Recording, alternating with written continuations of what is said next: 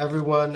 This is the Committee of Bar Examiners meeting for Friday, March 15th at 9 a.m. I'd like to go ahead and open the meeting. Go ahead, Devin, can we do a roll call vote? Dr. Bolton? Robert Brody? Here. Dr. Cow? Here. Alex Chan? Jim Efting? Oh, sorry, here. Kareem Gangora? Paul Kramer? Here. Larry Kaplan? Alex Lawrence? Here. Esther Lynn? Justice Macy Walla? Here. Bethany Peak? Ashley Silva Guzman? Here. Judge Reyna? Here. Vince Reyes? Here. Alan Yokelson? Here. We have a quorum. Thank you so much, Devin. I'd like to go ahead and start off by saying, as noted on the agenda for today's meeting, public comments during the meeting will be limited. Members of the public wishing to comment were encouraged to submit written comments prior to the meeting to ensure that the committee would have time to consider those comments.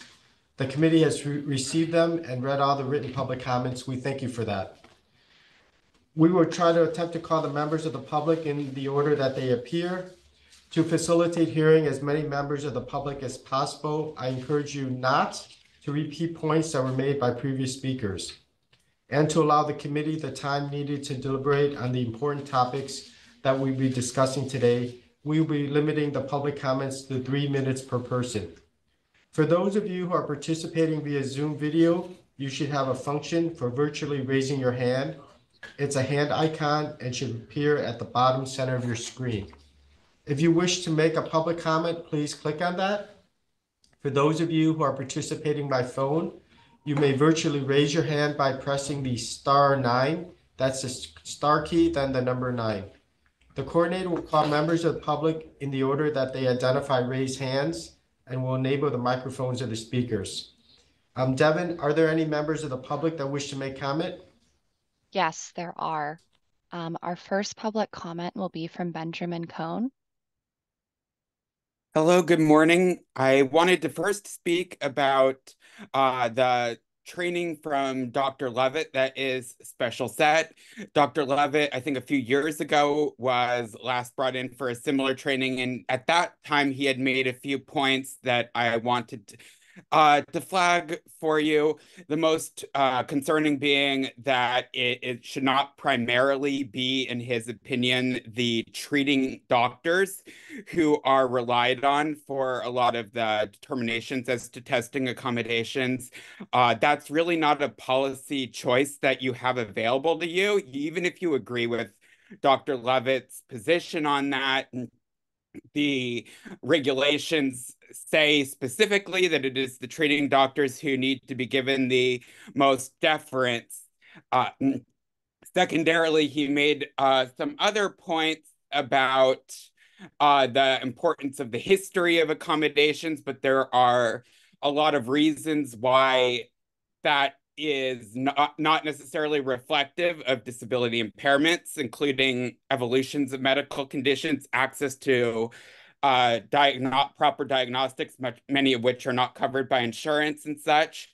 I'll note that Dr. Lovett does seem to be a favorite of testing entities who want cover to deny accommodations as a consultant, and I'd encourage you to diversify who you bring in to do these trainings. I might suggest Dr. Peter Maduro as someone who has both psychologist and law background as an inactive licensed attorney. He might be able to be a consultant for these kind of things. Then I also wanted to compliment the proposals that were brought now on the cost reduction initiatives. These ones are much better, specifically getting rid of the NCBE and doing the multiple choice questions in-house, allowing you to allow applicants dual modalities based on which works for them of in-person or remote. I think that, and then the remote it would be much better, and as long as it's offered to all applicants with testing accommodations, which the dual camera methodology should help to facilitate. I'll note that you have a new psychometrician saying that that would be valid for the scaling, which I think is correct. And I think it does illustrate the benefits of having a psychometrician that maybe doesn't have a conflict of interest. The prior one was also employed by the NCBE and said that the NCBE's product was essential and irreplaceable. And now you have one who's not working for both of you, who's saying that the independent in-house multiple choice questions would work for scaling. So that's the benefit of that. Thank you. Thank you. Our next public comment is from Todd Hill.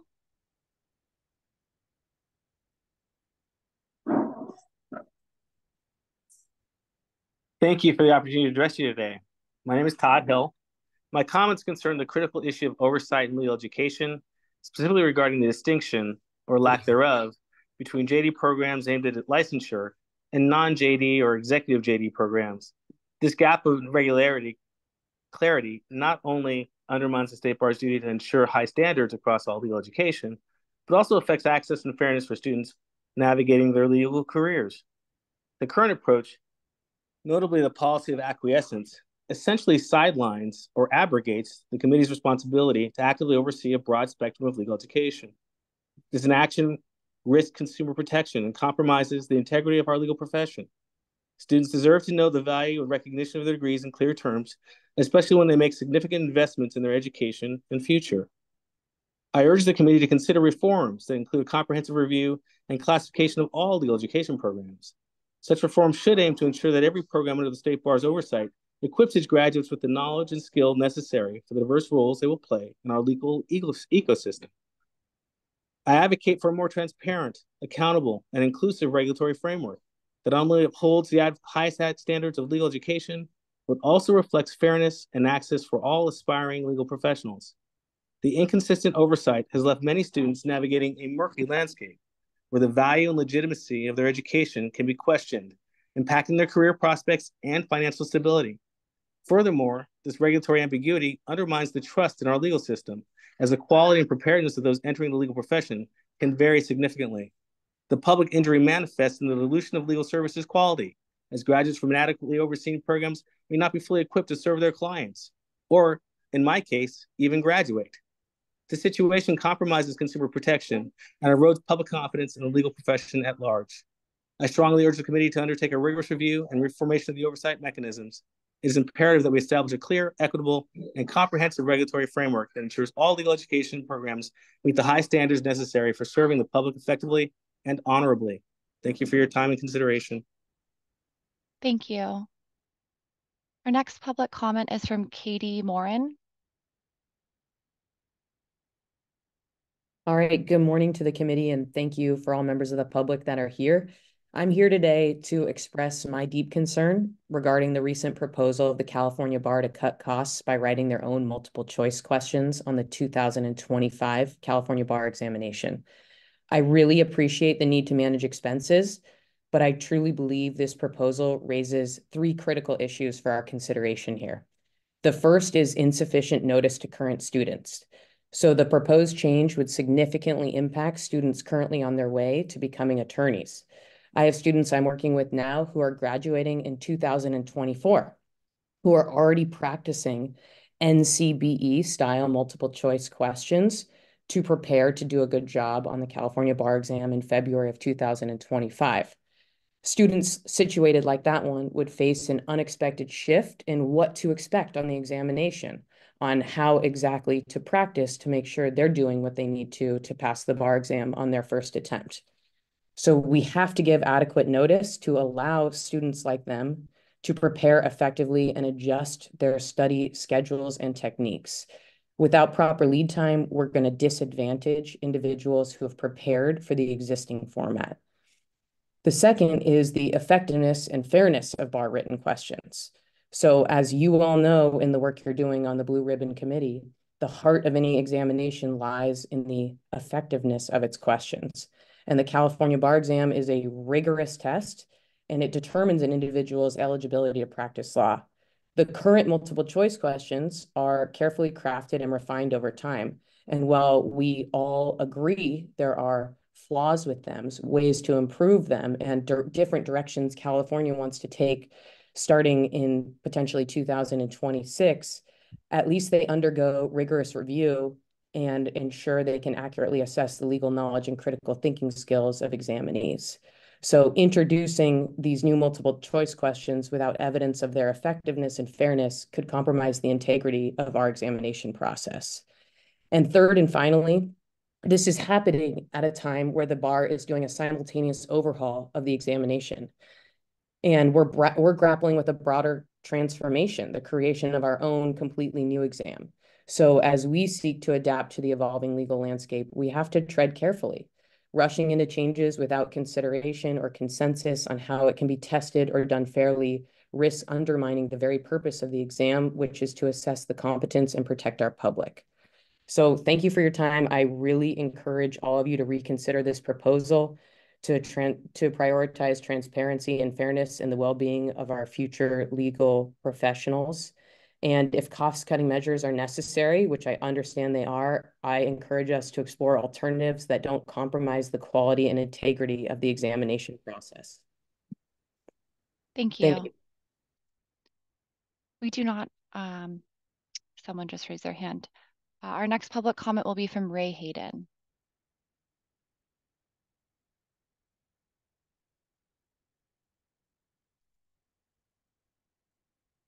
All right, Ray Hayden here. Can you hear me all right? We can, thank you. All right, excellent. Thank you very much. Do I have the 2 minutes or the 3 minutes? 3 minutes. All right, thank you very much. The admissions function of the California Bar must be self-funding. Currently, it is not. Even with the massive 26 and 32% fee increases, the cost of physical testing locations and staff practice required, and despite the fee increases and cost-cutting actions, admissions is beyond broke. Multiple choice questions are used by the Federal Aviation Administration and for all of the professional aviation positions. The medical profession uses them in Step 1, Step 2 CK, and the 2-day Step 3 exams.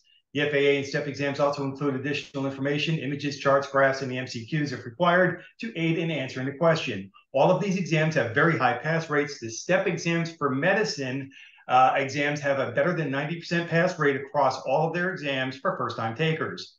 CalBar contacted me to discuss my suggestions for the future of the California Bar exam in June 2023.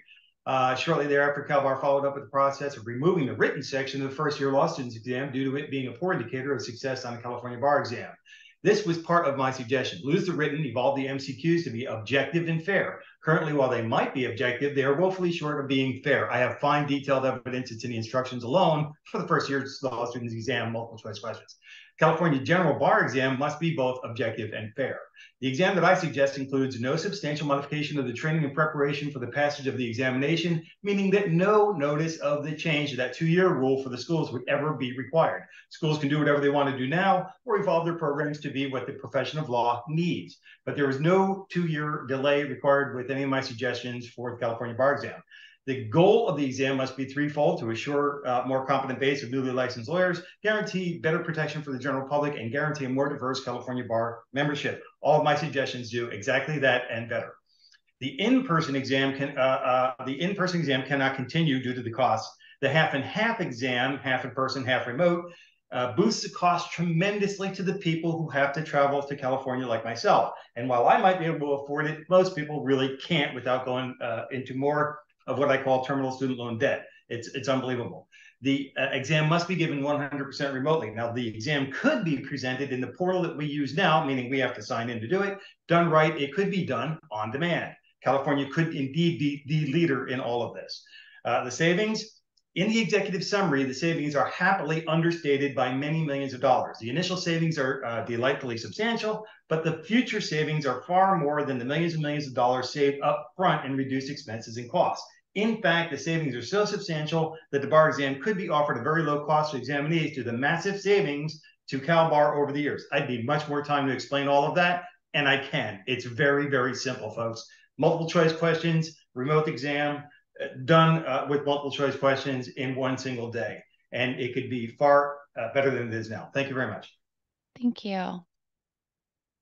We do not have any additional public comments. I'd like to open up any public comments here in the LA office. None, no public comments. Paul and Vince, are there any public comments in the San Francisco office? No public, no signups, nada. Okay, thank you. All right. Moving on from public comments, we'll go to agenda item number 1, the approval of the January 26, 2024 Committee of Bar Examiners public meeting minutes. Are there any questions about the minutes from our last meeting? This is Justice Maciwala. In the body of the minutes, my first name is spelled wrong, and I would kindly ask that it be corrected. So where it lists the members, my name is spelled correctly, but in the body, when I talk at different times, my first name is spelled wrong. So that was the only correction I would ask for. Thank you. Absolutely. Devin, if we can make that edit for all future meetings as well too, that we Yes. spell the justice first name correctly. May we get a motion to approve the minutes for the January 26 CBE meeting? This is Robbie. I'll approve the minutes with that correction to the judge's name, of course. Thank you, Robbie. May we get a second? I'll second. This is Justice Maciwala. Thank you so much, Justice Maciwala. Is there any further discussion about approving the minutes from anyone? Okay, seeing none. Devin, can we get a roll call vote? Dr. Bolton? Dr. Bolton? Robert Brody? Yes. Alex Chan? Yes. Jim Efting? Kareem Gangora? Yes. Paul Kramer? Yes. Larry Kaplan? Yes. Alex Lawrence? Yes. Esther Lynn? Justice Maciwala? Yes. Bethany Peak? Yes. Ashley Silva Guzman? Yes. Judge Reyna? Yes. Vince Reyes? Yes. Alan Yokelson? Yes. Dr. Cow? Yes.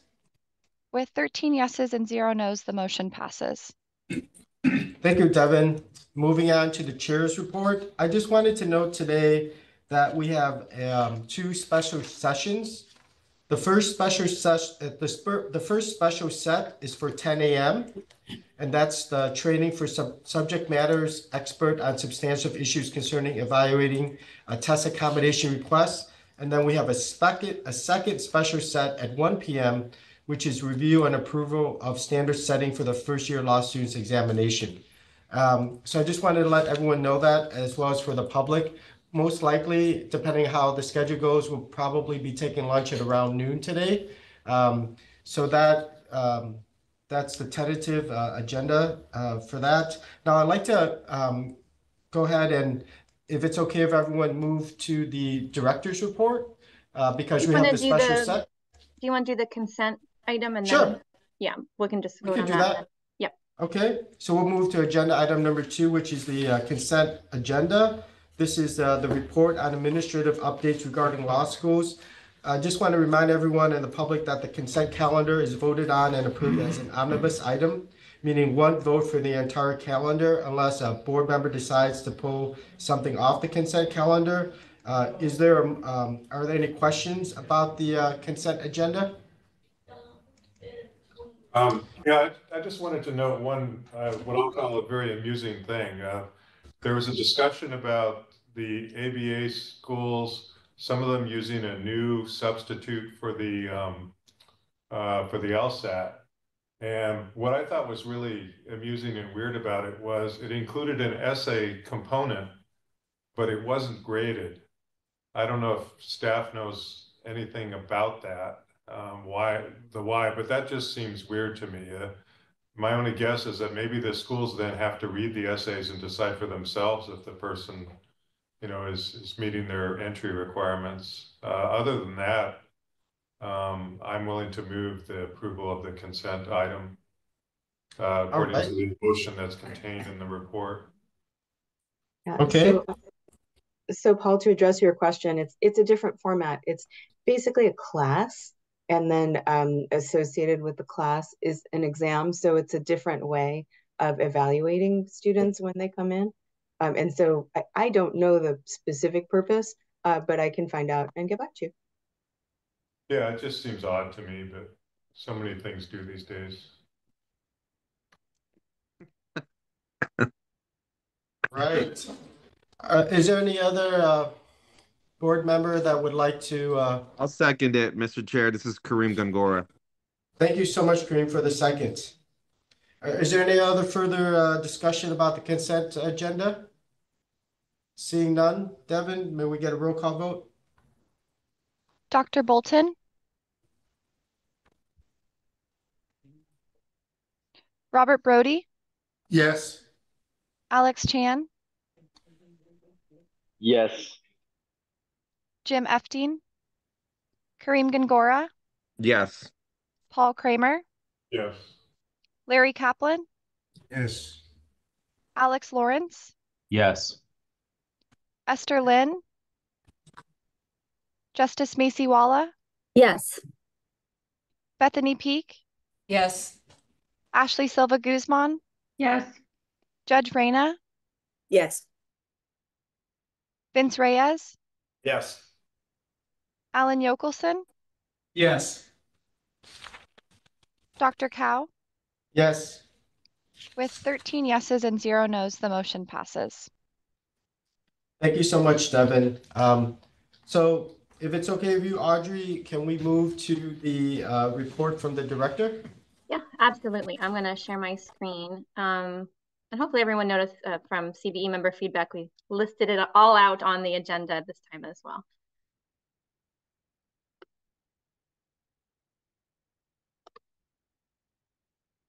All right.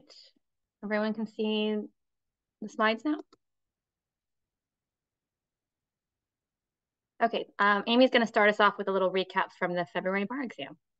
All right, good morning, everyone. So as you can see here, we had a total number of 4,767 applicants that were approved for the exam and 4,319 that attended. So it leaves about 432 that did not show up, and then another 16 applicants that partially finished the exam. And that means that they are not counted as having completed the exam. So in response to the public comments that we received, I want to share an update about the Cal Palace testing site in Daly City.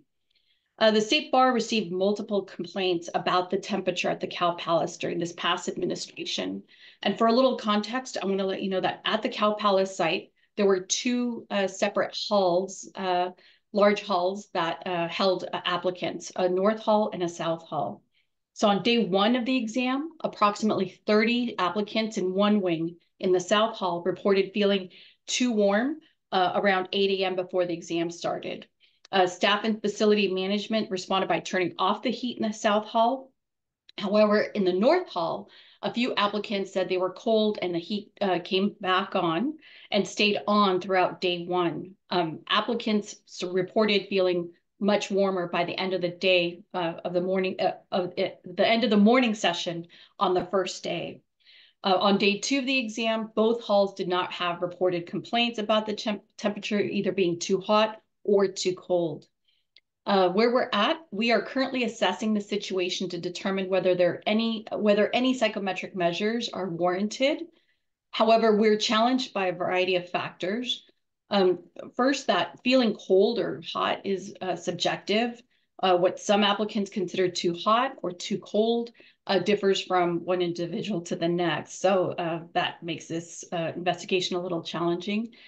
Also, and this is very important, is that we advise applicants prior to the exam to be prepared for shifting temperatures, especially in large testing sites. And we prepare them through information that we share. It's incorporated in the admittance ticket bulletin. So we alert applicants about this scenario at every exam administration.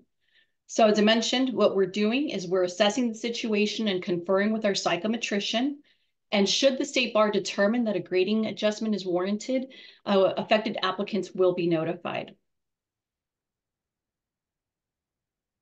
Are there any questions related to Go ahead.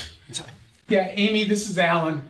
Just a general question. When we do get complaints like this from applicants, do we acknowledge it in any way? Just respond saying we got the complaint and we're looking into it or anything like that? Yes, we do that with all of the complaints that we receive after every exam. Thank you. Sure. All right, Ashley. Hi. So I actually had a number of students reach out to me directly about the issues both at Cal Palace and at the Ontario site. Mostly for the Ontario site, if I'm remembering correctly, was the temperature as well. But I think what was also particularly concerning about the Cal Palace site was that I had heard from a couple students that the heaters were putting off pretty significant gas smells. That I think is also something we should look into as we're kind of doing this investigation into kind of the heating methods and what was being provided for students when we do ask, or when they do ask for us to, kind of up the heat or lower the heat. I think if my understanding is correct, and maybe I'm wrong, but we're not using the Cal Palace again, are we? Or are we? Okay. We are not. Yes. Yeah. Okay. So I think for future, if we do consider another location that we aren't, I guess, familiar with as much, we obviously, I believe we talked about how we looked into this, we screened the site and everything like that, but more lessons to be learned about how we can't anticipate everything. And I think that is something that really goes into listening to our public comments and trying to really, and I think, push our students to come to us when there's issues. So I think wanted to flag that, and then also wanted to flag that at the Pasadena site, which I visited, and I think also Robbie visited as well. They did amazing. So I was able to visit that site, and whatever we did there, we need to, I think, just replicate at all the other sites because they were very organized. They had everyone checked in. They said that there were no stragglers. They had everyone checked in by time of test. And I think that that's kind of something we should emulate in the future with any new test sites or even our current test sites if we're continuing in Ontario, which also seem to have some issues. Well, thank you, Ashley. And the gas smell is absolutely a new topic. I had never heard, we haven't received a complaint here in the office about gas smells related to the heating system. But we'll add that to the list in terms of things to look for. And also, I just want to clarify that the Cal Palace is not, this is not the first time that we use a Cal Palace. We've used it in the past. Obviously, it's been a while since we were at that testing location. And so, we don't plan on using it in the future. But in terms of our ability to set up and plan and execute, the location itself is not new. It was not new to us. And in terms of our setup at all locations, we have a very clear methodology in terms of our staffing structure, how we set up, when we set up from one location to the next. So it's very easy for us to really replicate like what you saw in Ontario. I can guarantee that it's the same approach that we had at each of our testing sites. But like you said, some things are out of our control. We always highlight. It's what we highlight in our admittance ticket bulletin, that we make every effort to make the environment as comfortable as possible. But the things like sound, we encourage people to bring earplugs. Temperature, we request people to advise people that they may fluctuate, that they should bring sweaters, whatever the case, or to dress in layers. So again, we're still investigating it, but I just want to assure you that we attempt a consistent approach at every single one of our testing sites. And that actually brings up another question. So did we have these similar issues when we tested previously at the Cal Palace? I assume it was a pretty significant time period ago. but I don't know. I wasn't No, familiar. we didn't have these reports back then. Gotcha. I think part of it is that this could be a facility that is not used that often, and so perhaps the systems like are a little different or outdated. But it's definitely something that we factored in, and why we just have decided not to go back to that location.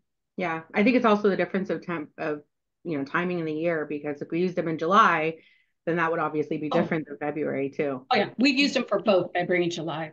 Gotcha. Yeah. Okay. Thank you. I just want to say, Ashley, I can see a lot of our staff in the attendee pool that the staff that worked at the Cow Palace ran that site extremely well, was very on time. So I know you went to Pasadena when there were issues at the Cow Palace, maybe with the too hot or too cold, but our staff did a wonderful job working that site. Yeah, I don't think the staff could do much about temperature, unfortunately. I mean, I guess we're obviously looking into it, but I'm sure the staff did as good as they can. Obviously, it's a huge site, so managing everything is probably close to impossible to do perfectly. Thanks. All right, we're gonna move to the next slide. On to the next exam. Let's see, yes. Amy. Yeah. All right. So we opened the application on March 1st. We did have a technical issue that allowed some applicants to apply early on February 29th, and that was resolved the following day. As you can see on this slide, these are our different July test sites. We have 7 testing locations in Southern California and 3 in Northern California. We're working on a 4th in Northern California. As of last night, we have already 5,131 applicants that have submitted applications for that exam. So this submission means they've applied and paid. And so now we anticipate our large pool that we typically have for July administration. Any questions? Okay, thank you. I think this is Tara. Wait, before we leave this topic, I just want to say, as I always do, I followed Ashley and visited the Pasadena Center, and Audrey and Amy make it seem like this is very easy and we do this all the time, and it is not easy. It is very, very difficult, and the staff, certainly at the site that I saw, went above and beyond, as they always do. I couldn't agree more with Ashley. It was very together. I knew everyone there from visiting previously, but really to get this going for that many applicants, almost 5,000, is really something. And I want to give an extra shout out today to Amy. We had a staff change recently, and I know Amy has now got even more on her plate, including summarizing these exams. And Amy, you always go above and beyond for this kind of stuff, and everybody in the CBE is very appreciative of that. So thank you. Thank you, Robbie, but I'm not alone on this. There are a lot of people working on this, so thank you. And thank you, Robbie, for visiting, and Ashley for visiting. It means a lot to the staff to see CBE members there. So thank you for going out to the sites. Right.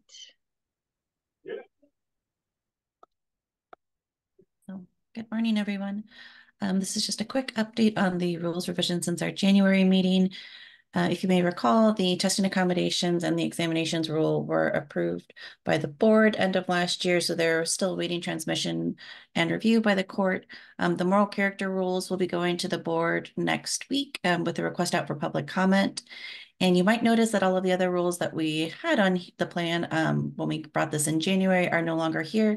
The reason being is that the state bar is actually hiring an internal rules attorney, so that way our submissions to the court are more consistent and streamlined. Okay. And any questions? Thank you. Cody. Great. Good morning, everyone. I want to give a quick update on an item the committee discussed at the January meeting and that we will be continuing to discuss at the April meeting, but just filling in the gaps of what's happened since then. So just as a quick recap, we talked about initiatives to improve outcomes for unaccredited law schools. And at the January meeting, staff presented the law school profile report, which was the first to cover all of the different types of law schools here in California. And we focused in on challenges and opportunities at unaccredited law schools, including smaller but more diverse student bodies, alongside low JD conferral bar exam pass rates and high attrition. And we had a really productive conversation. The committee discussed potential initiatives to improve outcomes such as minimum exam pass rates and mandatory accreditation pathways.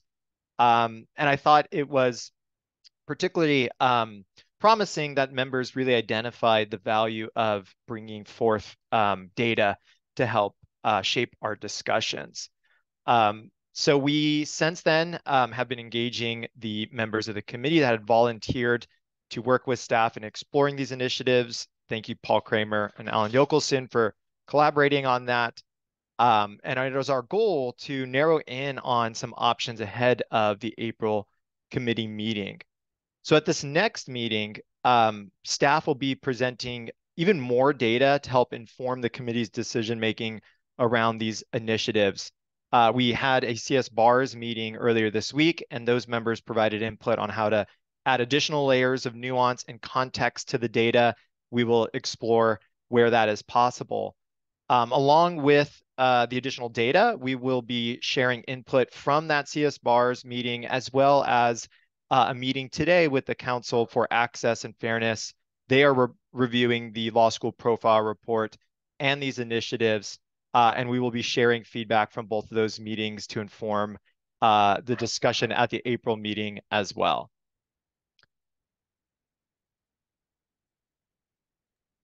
And then the next slide, please. Oh, were there any questions?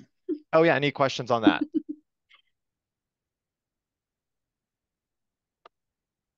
Okay. Okay. Another update related to the fees proposal for California Accredited Law Schools.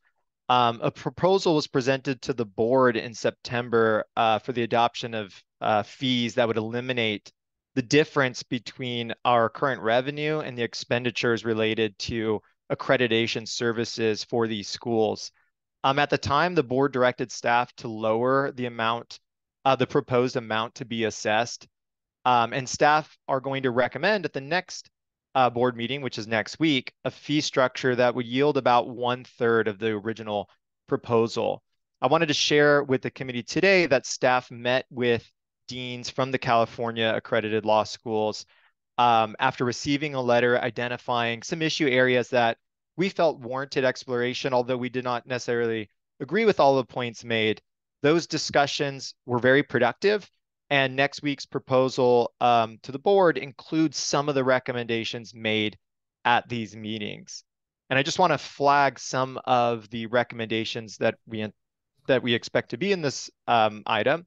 So first, changes to what is called the annual report fee.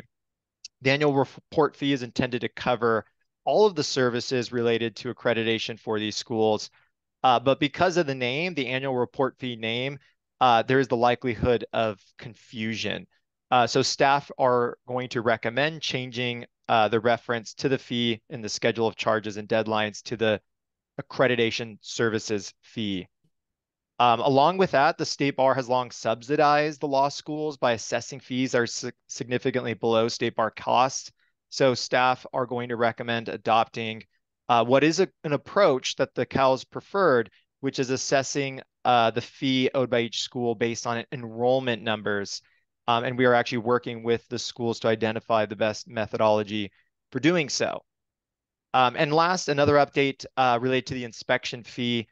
For those of you on the committee that are familiar with the inspection process, the fee that currently exists is essentially broken down into 5 prepayments.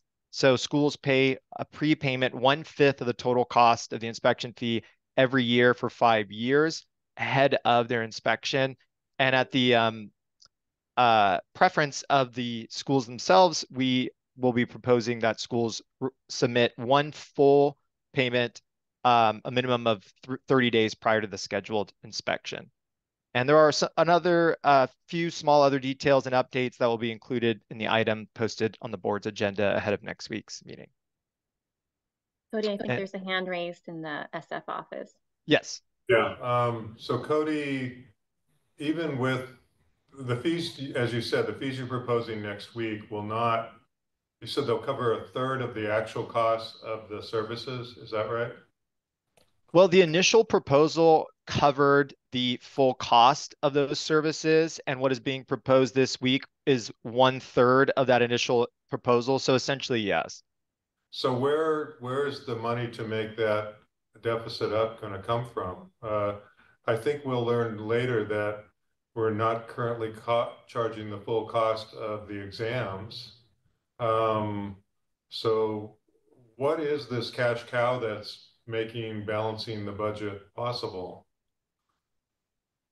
Well, I don't think this item really contemplates what will be needed to close that gap. So I'm sure there'll be further discussions about other initiatives that are required. The item I think does, staff intend to include in the item, at least an acknowledgement that this recommended fee, it could be for the short term. It's not necessarily a permanent solution, but the item does not fully explore what else would be required. So, Mr. Chair, I'd like to ask you to ask staff to bring back at our next meeting, which will be after the board acts on the fees, what the projections are for the admissions budget over the next couple of years, so that can be shared with us. To alleviate any concerns, it's as an informational item, not for us to pick at it, but as I have said so many times before, we make decisions to the extent we're still asked to make them, and we should be mindful of the effects on the budget when we do that, and the only way to do that is to have that information. Thank you, Paul, for bringing that up. Audrey, is that something that we can bring back as an informational item for our next meeting? Yeah, well, I think what might make sense is, well, members can look at the February board meetings. The Board of Trustees at their February meeting had the budget approved there, and it did talk about the admissions budget in that item and our ongoing structural deficit, which is why we're discussing the bar exam cost today. So you can look at that item, and then what we can do is also see if Araceli, the CFO, will come and give a high-level overview for the CBE in April. Yeah, I think that we shouldn't have to go looking for that. Oh, no, I'm just saying in the interim, it's posted and publicly available on that February board item in the interim. Change a little bit because of the decisions to be made next week, right? Yes, so it's absent that the CALS piece that Cody was just discussing. Okay, thank you. Audrey, that would be great if possible, if someone could give us a high-level overview, if possible, that'd be great. Thank you. Yeah, no worries. The last slide I had was just a reminder that our next meeting, so I don't think I need to share that slide, but it's the next meeting is another remote meeting on April 19th. In case everyone needs a reminder, the next in-person meeting is August 16th in Los Angeles. We are working again to get a room block and trying to coordinate everything ahead of time. So that meeting runs smoothly in person. Were there any questions on any of the slides shared today in the director's report?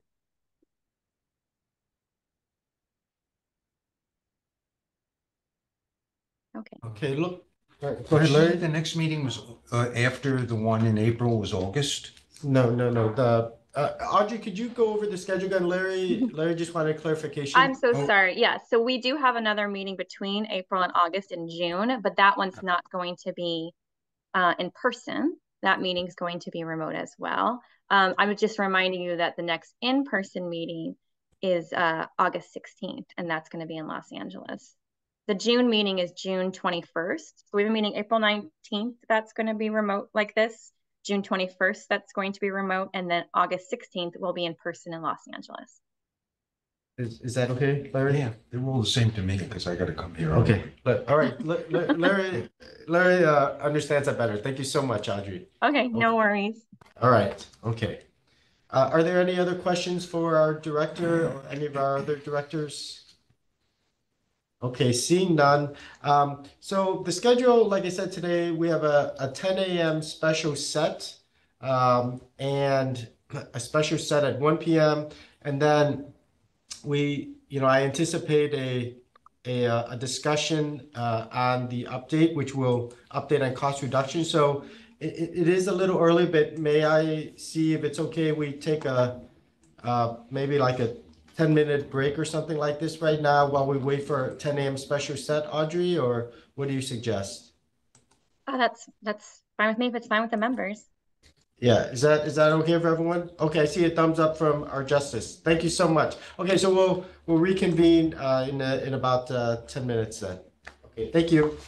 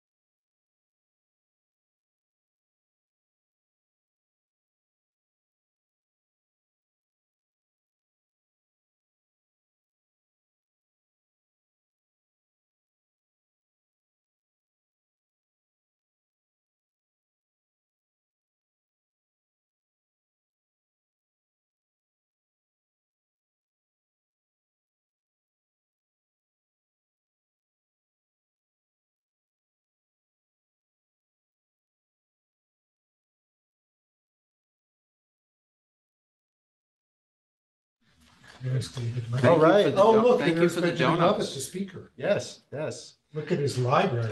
Excellent, excellent. Look at all those books. All right. It's a So- fake background. No, I'm kidding. They're so well read. Gee whiz. Is that a real background or is that like a Zoom background? It That is, I like promise. that is impressive. I have a background like that. Can I see you pull one of those books from the shelf just to see if Sure. it's real? Okay. Look, he's gonna prove it. You're gonna prove it? Wow. Oh my Wow. Is it a coincidence you picked a book written by you? No, I'm sorry, but only some of the books came with the office, but I appreciate it. I thought it was a little humble brag. So, I have a couple of them back there, but Okay. Okay, we are impressed, Dr. Lovett. We're ready to listen now because we know that those books are real. after the background, it's hard to live up to these expectations. I'm going to do my best. All right. Okay, Audrey. So are we able to start the special set now? It's 10 a.m. So I will go ahead and introduce that. We're moving on to agenda item number 4, which is training from subject matter expert on substantive issues concerning evaluating testing accommodations requests. So I'm going to hand it over to Christina, if that's okay with you, Christina.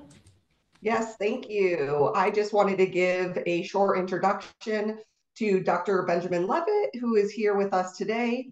He is an associate professor of psychology and education at Teachers College at Columbia University, where he also directs the Ph.D. program in school psychology. He teaches classes on psychological assessment and on the legal and ethical basis for school psychology practice.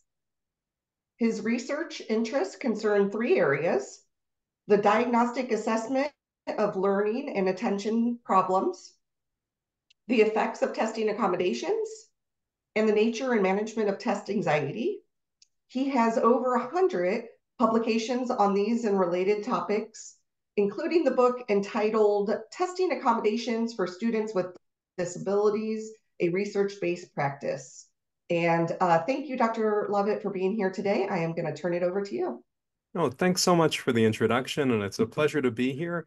I actually had the opportunity to address this body, I believe, back in 2020 at the start of the pandemic in June.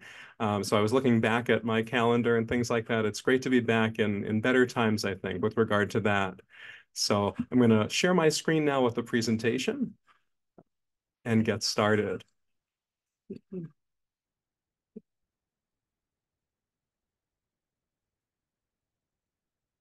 Okay, let's see. So I've called this Disability Diagnosis and Accommodations Provision, a review of recent research. And even though I've tried to leave some time at the end for questions, I would really encourage committee members to stop me at any time with questions. I always want to make sure that I can clarify things and even go in directions that you would all find helpful in terms of information that's particularly pertinent, things that you would like to know. So, let's see. So when I was looking back at my presentation from 2020, I was actually surprised at how much we have learned even since then. Even though the overall framework for accommodations provision is the same in many ways, we actually know some information we didn't. So I'm going to be focusing in part on new research in areas that you see listed here. Information on the prevalence of accommodations. And I'm actually going to talk about accommodations at the K-12 level because eventually you see a lot of those folks later in their life. I'll be talking about equity issues and accommodations. I don't think it will surprise anyone that over the past 4 or 5 years, there's been a lot of interest and work on that. And a lot of it should have probably happened earlier, but is finally getting done. We have more information on what we call symptom base rates. And what that means is how common are certain symptoms in the general population. If someone reports being easily distracted, for instance, is that a sign of a disability or is that more likely to be a typical feature of what most people experience? I'll also talk about the utility of diagnostic testing when we're making accommodations decisions. How much should we rely on scores from psychoeducational assessments? And then finally, I'll talk about the accommodation of anxiety. We actually have a number of recent studies on that topic. So again, feel free to stop me at any point if there are questions, and I'm always very happy to also go into more detail on any of the points I'm discussing. So I'll open by talking about work on the prevalence of accommodations. This is a study that came out in 2020, and it looked at reports that are written by folks in my profession, school psychologists. So in most states, including yours and mine, in California and New York, school psychologists are often the heads of special education teams for the purpose of psychoeducational assessment when we're identifying children and adolescents as having disability conditions that qualify for special education and for accommodations. And so these researchers, Matt Burns and his colleagues, looked at 130 school psychologist reports from a number of different school districts and actually recorded all of the recommendations that school psychologists made. We know that special education teams often listen to the school psychologist as an expert. I'll come back to this slide, but just to show you, this is actually a table from their article. Sometimes there are no recommendations because the psychologist leaves that to be a team decision. But the most common recommendation, when there were any, was extra time for tests and assignments. The second most common recommendation was breaking tasks into smaller units. And the third was preferential seating. Children with ADHD or other sorts of problems like that are often seated next to the teacher. So Matt Burns and his colleagues noted that accommodations were the most common things that were recommended for students with disabilities. Accommodations as opposed to interventions.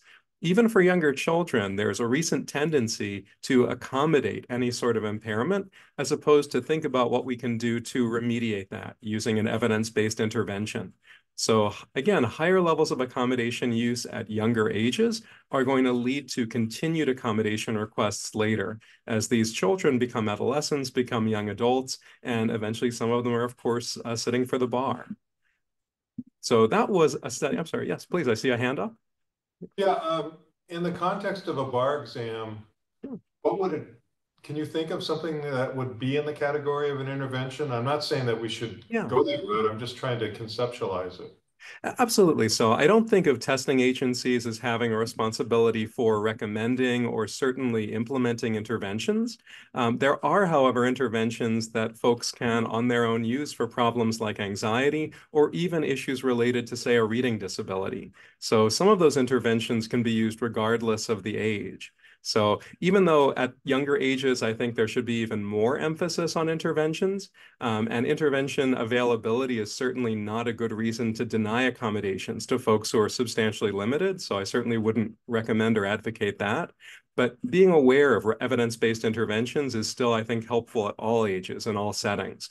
To take a quick example, if someone has an anxiety disorder, a validated, well-documented anxiety disorder, anxiety is actually one of the psychological problems that shows the greatest treatment efficacy.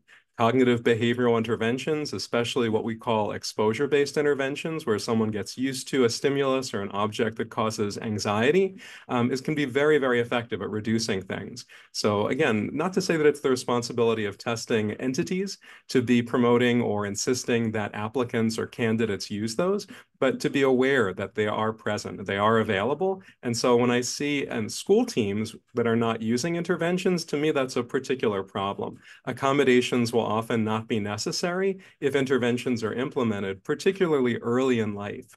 So when I see a second grader who's already getting extra time on tests because they're a slow reader and they're not being given a reading fluency intervention, to me as a school psychologist, that's a real problem. There are things that we can do to at least try to remediate that deficit to increase the speed and fluency with which a child reads. So I hope I've addressed some of those things and happy to return or speak more. So I'll just talk a little bit more about the prevalence at these younger ages. So this is another study. The first one that I covered was about what school psychologists recommend. This study is about what special education teams actually do. So these researchers looked at accommodations that were being provided to over 200 high school students. So they also looked, we're kind of aging up, we're getting a little bit higher in terms of the age range. And so Kern et al. Looked at 222 IEPs, the special education plans of students who are in different categories. Some of them had SLD, a specific learning disability. Others had EBD, emotional and behavioral disorders, and others had OHI, other health impairments. Folks in special education law will be familiar with those categories. So the vast majority of these students received accommodations, and typically in multiple categories, on average about 3 different ones.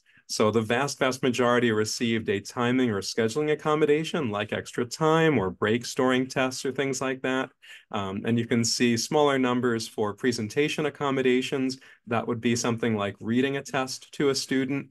44% for response accommodations, things like using a calculator, those sorts of things. In contrast, these researchers found that structured behavioral strategies, which are the best interventions for actually remediating problems, were rare on IEPs. So 15% or fewer, depending on the particular behavioral strategy. So to me, this just suggests that accommodations are not only common, but they appear to be our default response at the K-12 level. And so often students are not receiving evidence-based interventions at the time when those interventions would be most helpful. And if we think about the job of schools as opposed to testing entities, schools are really trying to improve students' skills, improve students' autonomy, promoting those sorts of things. For some types of disability-related impairments, that won't be possible. For many other types of disability-related impairments, it is, though. So this, for folks who are curious, is the full table from that study. And you can see just how common different sorts of accommodations are. 35% of students had a calculator use on their IEP as an accommodation. You can see the different sorts of extended time. I actually find the prevalence of these accommodations to be pretty similar in terms of their rank order to what we see on standardized tests. So we see extended time, we see small group presentation of tests as another thing that's common. And then read aloud is also up there. For adults, that would often be a text-to-speech assistive technology, some accommodation like that. So that was just, I think, helpful background to see how common these are. I think it's helpful to talk a little bit about testing accommodations in general, to have a clear definition and a clear purpose, why we have accommodations in the first place. I know all of you are used to spending a lot of time on this, but taking a step back and reflecting, I think, can lead to a helpful understanding. So I think of accommodations, and my own definition is as changes in the way that we administer a test while keeping the content of the test the same. So in K-12, students who have extremely severe disabilities, they may actually take a different sort of assessment entirely. That's not an accommodation. We want students who receive accommodations, and at the adult level, examinees who receive accommodations, to have the same test. It's just being administered in a somewhat different format or a different way. And the purpose is to remove or reduce the impact of a disability. The goal, of course, in the law is to have improved test access. Tests are part of the opportunities in life, and so having appropriate, fair access is what we care about. And that in turn leads to higher test score validity. So to really flesh this out and see what that means in terms of examples, I'm going to provide a couple of model cases of accommodations. It's often easiest to see this, I think, with sensory and physical disability-related impairments. So if you're assessing an examinee, a candidate who is blind, for instance, then an appropriate technique might be an audio recording of test items, or for an increasingly few number of examinees, a Braille format or something like that. For students who have low vision, it might just be enlarged print. For students who have a motor impairment and use a wheelchair, they might just need the desk adjusted, or you might allow someone who has fine motor impairments to dictate their answers instead. And so what makes these cases model cases, what makes them really easy for folks to understand, are the 3 factors that you see at the bottom. So first, these examinees have really obvious impairments. There's not a lot of controversy over whether blindness would constitute a disability, whether someone would be substantially limited. Relatedly, the individuals here have clearly unusual access needs. No one would suggest that an examinee with these problems just try taking the test in the typical format. It would be obviously unethical. And then finally, the accommodations that you see here are not widely desired, and certainly not by non-disabled candidates. People are not seeking a Braille format of a test, of course, unless they typically have a disability and they're certainly able to read in Braille.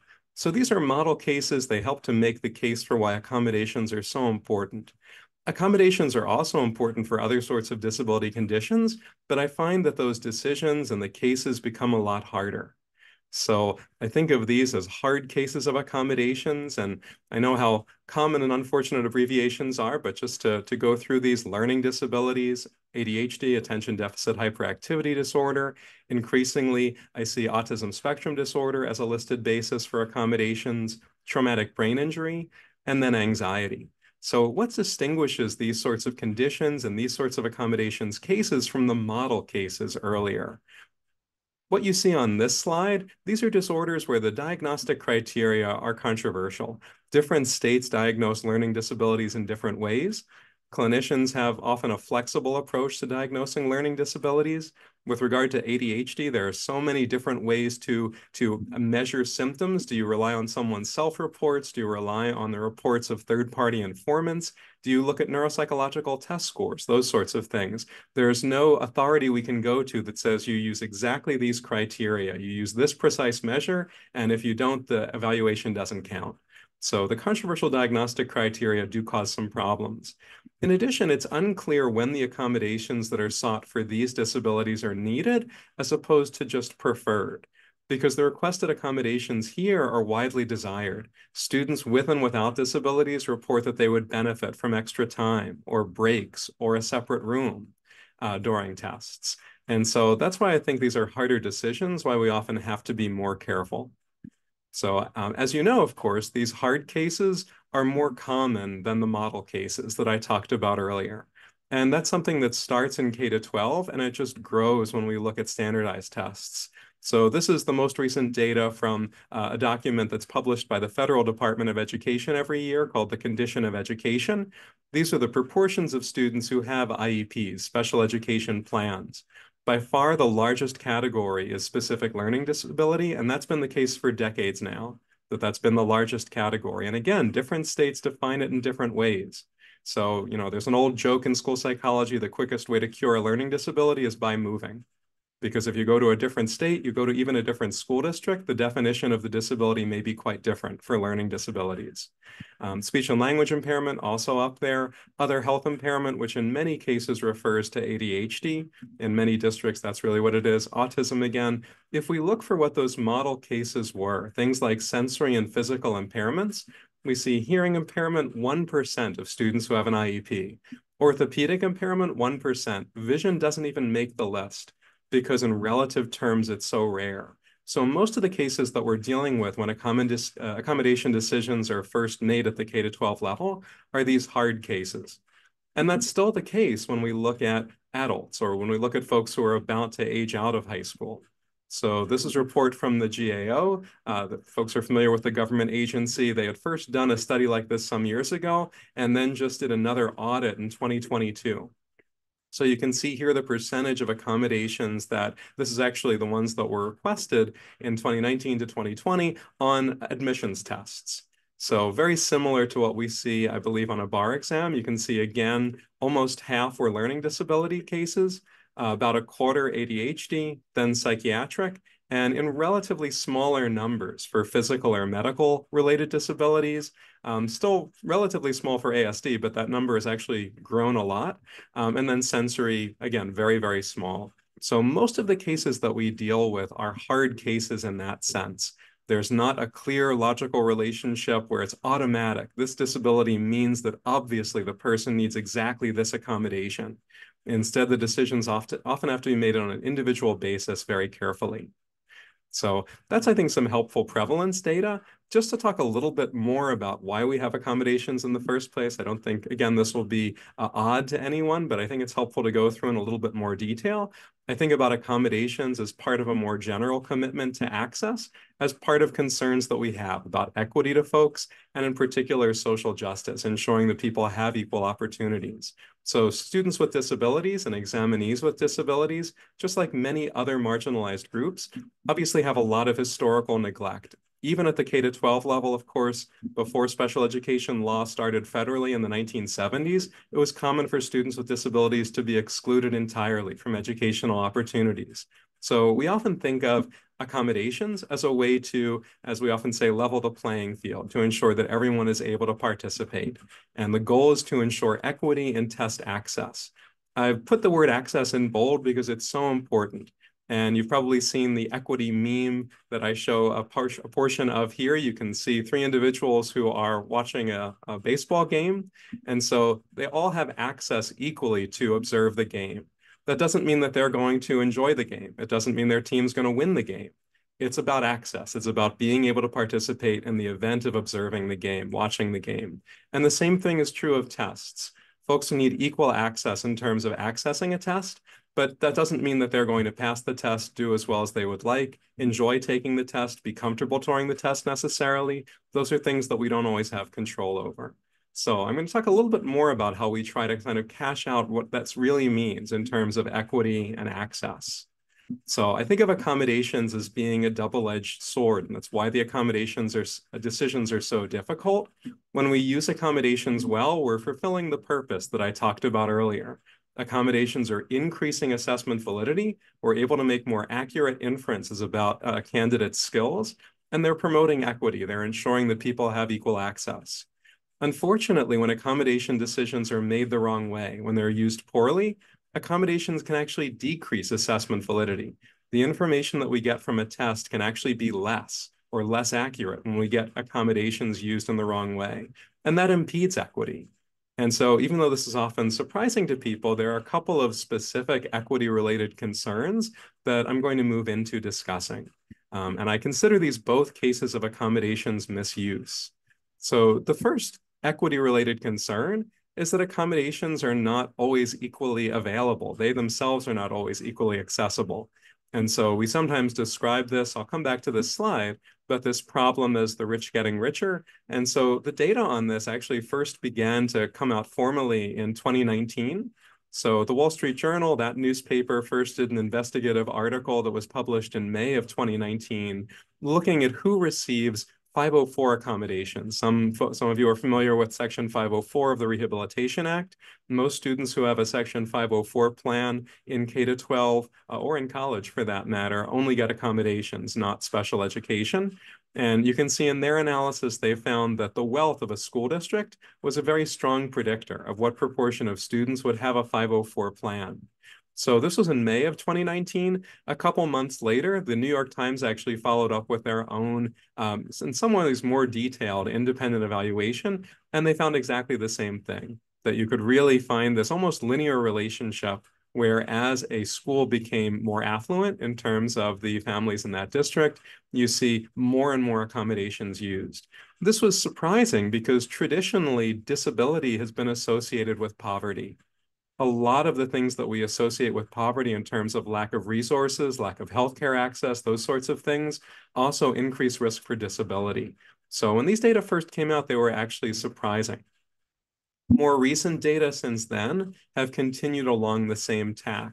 So a study was published just a couple years ago by Bob Weiss. He's a professor at Denison University, and one of his students, he's been looking at accommodations-related issues for several years. And we're getting closer to the age where folks are starting to go to law school. Weiss and colleagues found that there was an overall doubling of the proportion of college students with disabilities, registered disabilities with the Disability Services Office or otherwise identifying that way between 2009 and 2020. And so this is a huge change. Now, of course, this could simply be that we're making opportunities that are appropriate for folks with disabilities to now attend college. And so Weiss et al. Were really interested in finding out, well, which colleges are showing this growth the most? And so in this article, this is one of the graphs from there. You can see the selectivity of the college are these different lines. The red line at the top are the most selective colleges. And then we have moderate and low selectivity. And then finally, open enrollment. So we see that it's the high selectivity colleges, the colleges that are hardest to get into, the most elite colleges that have actually shown by far the most growth. The open enrollment colleges, like community colleges and occasionally four-year schools like that, have actually shown the least amount of growth. So if we look at who's getting diagnosed, if we look at who's getting accommodations or other sorts of disability-related services, it appears to be folks who are at the most elite institutions. The same thing is true when we look at who is receiving them with regard to Pell Grant recipients. Pell Grants are available for low-income students, and so we can see the colleges that are giving out the most disability accommodations are the ones that are giving out the fewest Pell Grants to low-income students. So again, we see this relationship. It appears to be more elite institutions that actually have more, at least diagnosed, disability. There's actually a relationship between those two things, the proportion of students with disabilities and the proportion receiving Pell Grants, and it keeps getting stronger and stronger over time. For folks who are familiar with the correlation coefficient, symbolized as R here, the higher that R is, the stronger the relationship is. And so we see that keeps growing stronger and stronger, at least across the time point that Weiss and his student looked at. So just reflecting on this data, I think it should lead us to think about who is getting accommodations. And it may tell us something about how diagnoses are getting made. We know that many students who receive the most high frequency diagnoses of learning disabilities and ADHD have symptoms that have high base rates. They're symptoms that are actually very common in the general population. So students who are honestly reporting that they're easily distracted or that they fidget frequently, or that, for instance, they have difficulty sustaining attention to their textbooks as a college student for hours at a time. Those sorts of things are high frequency behaviors. Those are high base rates. Many students with and without disabilities endorse them, but they lead to a diagnosis. We also know that many folks diagnose a learning disability to this day by looking at a discrepancy between a high IQ and a somewhat lower academic skill achievement score. So for instance, a student who has a very, very high IQ, a high IQ that puts them in the top 2% of the population, if they only have average reading skills, some psychologists will diagnose them with a learning disability. Because wealth, affluence strongly correlate with IQ, that's going to lead to inequitable amounts of diagnoses being made. And so when we begin to consider what the dynamics are in the diagnostic process, if people go to an evaluator for a diagnosis, and it's not based on any dishonesty, folks are experiencing something like being easily distracted, or again, having trouble sustaining attention to reading or something like that, or honestly feeling like they're a slower reader than the peers who they see, wealthy folks are obviously going to have the resources to pay for preferred evaluators who are going to work harder to advocate. And we also see in high achieving, high affluence communities, genuinely high perfectionism, folks who really do expect to be performing at high levels. I think there are some good data actually showing genuinely higher rates of anxiety in these populations. And so that goes with the perfectionism. If someone has high ability, at least in some areas, you think you should be doing well in all areas. You have really high expectations for yourself. You often come from a family of achievers. And so that's going to lead to feeling like there's something wrong with you. You honestly will believe you have a problem. You go to an evaluator who's using discrepancies. They're going to then find a disability. And my own profession of psychologists have, I think, genuinely tried to help by promoting diagnosis, but at times it can lead to overdiagnosis. I'll show you just as an example, one diagnostician in my area in New York City has just a simple web form you can fill out. This is from this evaluator's website. Do you have an issue that prevents you from finishing your tests on time? Well, you know, most people have an issue in the sense of experiencing admissions tests as being time pressured. Most people would feel that law school exams are time pressured, but you can fill out this form, find out if you're eligible for extra time.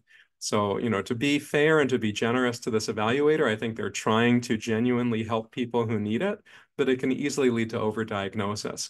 And we've seen just in the past few years, more diagnosticians acknowledging that openly. So in a psychology journal a couple years ago, there was a really interesting openly confessional article by Rob Maypoo. Some of you may have even seen evaluations from Dr. Maypoo in the past, where he's talking about how his own career has changed and how his own attitudes and views have changed as he's watched what's happened to disability over time. So I'll show you just a couple of excerpts from this article. He talks about, for instance, one case of a 15-year-old with ADHD who was earning strong grades without accommodations.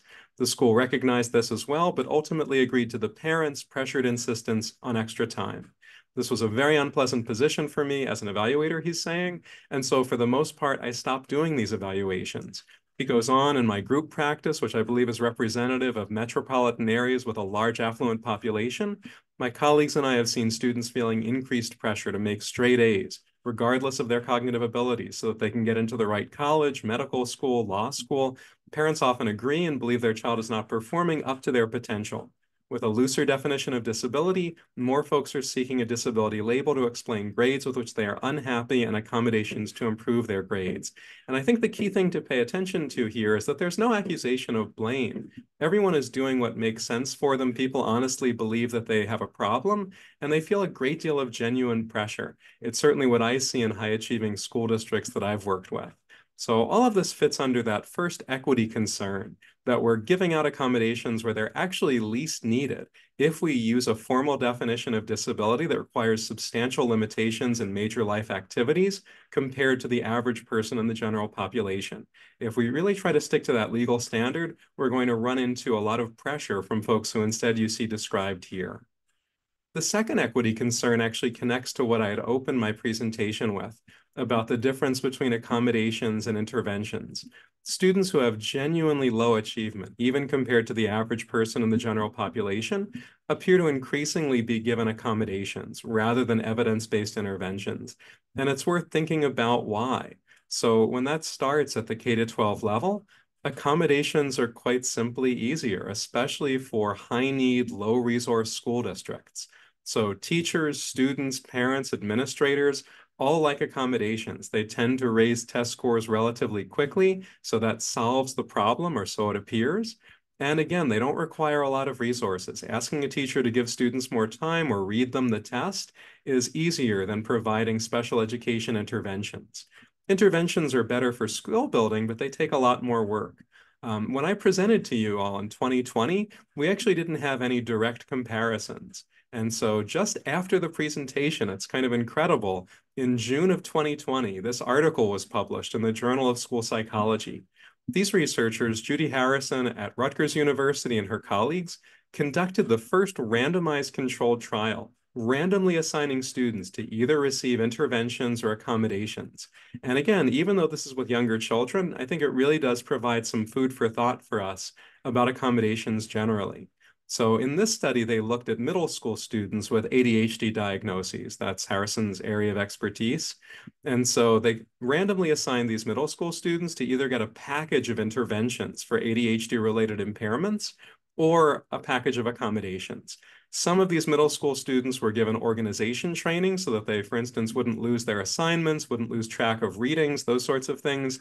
They were given instruction in taking better notes. That's often when middle school is when students are often expected to start doing that.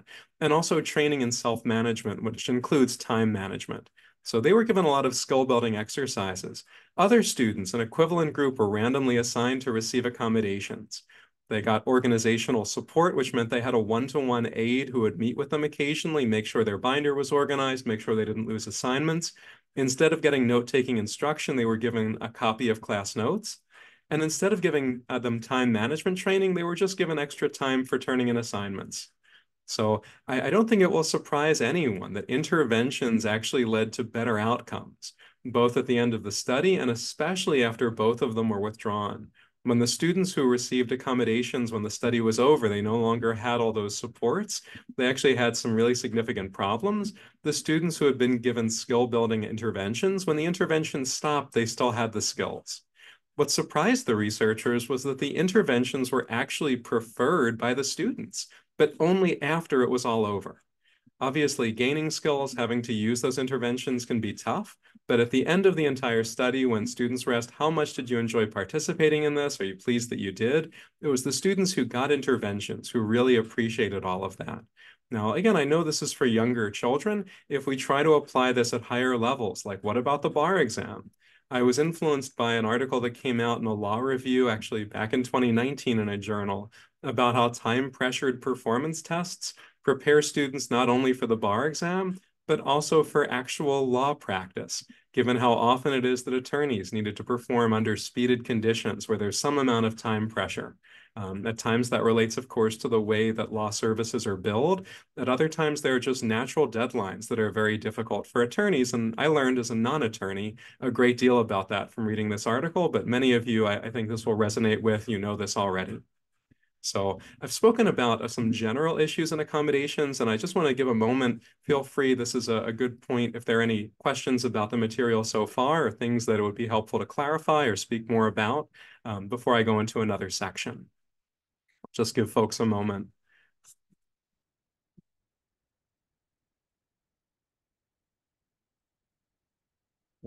So it sounds like I can go into the next section, which is about research trying to figure out how to improve accommodation decision-making. So I actually took this slide from my old 2020 presentation because this challenge hasn't changed.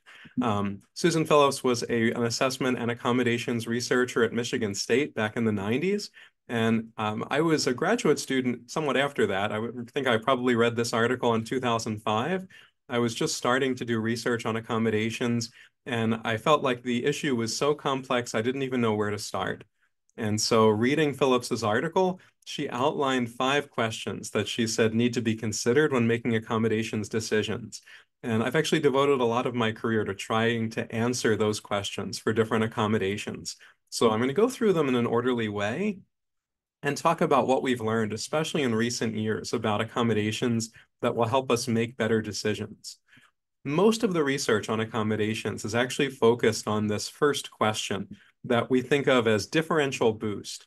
Do accommodations boost the scores or benefit students with disabilities more than non-disabled students? So the data that you see in the graph here is entirely hypothetical. It's not from an actual study. These are data that would show differential boost. So you can see in these hypothetical data, students with disabilities are improved in terms of their scores when they take a test with an accommodation. In contrast, non-disabled students don't show a boost. This would be perfect differential boost. Here, it's clear that the relationship between accommodations and outcomes depends on whether you have a disability. So you can think about other sorts of disability-related services that would show differential boost effects. So for instance, individuals with disabilities who use a wheelchair would benefit differentially in terms of their access if they had a ramp instead of a step to get over, those sorts of things. In the same way, we can ask that with regard to common testing accommodations. And the answer really depends on what accommodations we look at. So we have a number of years of research looking at read aloud benefits. And there I would include anything that your state uses for read aloud, whether it be any of the softwares that are available for text to speech. I'm not here to advertise any, but there are a number that are used, Kurzweil and Dragon and things like that. Read aloud benefits appear to be specific. Most studies that have studied read aloud accommodations show that students who have relevant disabilities benefit a lot more from read aloud than non-disabled students do. In fact, students who are good readers often find read aloud to be annoying if it's given to them and they don't want it. Extended time benefits instead are not specific. So we have over 30 years of research on extended time showing that the benefits are common to students with and without disabilities. And I'll just talk a bit more about the details of that work. So most of my research has looked at students with ADHD or learning disabilities. Again, that's been my focus. And that is, of course, the largest groups of the folks applying for accommodations, including, I believe, on the bar exam, maybe psychiatric disabilities is also getting higher. But extended time does not exhibit differential boost for these groups. Students with ADHD or learning disabilities do not consistently benefit more from extra time than non-disabled students do. The key factor that seems to matter in predicting the benefits from extended time is just how time pressured the test is. So for instance, many students who are getting accommodations in college, many college classes, if you take a test in a history class or something like that, they're not very time pressured. Students with disabilities don't benefit much, and neither do non-disabled students. If you look instead at a very pressured test, many law students, for instance, feel law school exams are time pressured. If they're being asked to identify legally relevant issues in complex scenarios, students both with and without disabilities will benefit from extra time there. If students have a learning disability diagnosis, they do seem to work slower at any given time point on the test. And so for college students with learning disabilities, statistics that we've done, statistical interpolation for people who are familiar with that process, suggests that about 25% extended time gives equal access. We found that the average college student who has a well-diagnosed, well-validated learning disability will need about 25% extra time to reach the same number of items on a test that a non-disabled student can reach under standard time. For ADHD, interestingly, we don't show any deficit in terms of speed. This doesn't mean that there won't be individual students with ADHD who need extra time, but the average college student with ADHD does not appear to. And we've found this in a number of studies. They're actually not distinguishable in terms of the pace with which they go through exams on average. So differential boost, again, is this first question that Phillips asks, and it really helps us to make better decisions, to ask whether an accommodation shows those differential boost effects. Even though extended time doesn't show differential boost, it still is appropriate for students with relevant disabilities. We just want to be more careful when we make that decision. Read-aloud accommodations, on the other hand, doesn't really need that caution. There may be logistical barriers to making read aloud available for all students, but if we don't need to worry as much about them read aloud providing an unfair advantage or anything like that. The second question that Phillips asks is about what she calls score comparability. When someone takes a test with accommodations, is the score that the test generates just as reliable and as valid as a score that's obtained without accommodations? So I'll show you just on these graphs a very typical way that score comparability is studied. So it's easiest to see with an admissions test. You can imagine, for instance, using the LSAT to predict first-year grades in law school. So on the x-axis of these graphs, we would have the LSAT score. So you could see folks with higher scores are over on the right, folks with lower scores are over on the left. And then on the y-axis, it would be the outcome that the score is supposed to predict, which would be first-year law school grades. So we expect to see a positive correlation, which is what both of these graphs show. So students who have higher LSAT scores also, on average, have higher law school grades.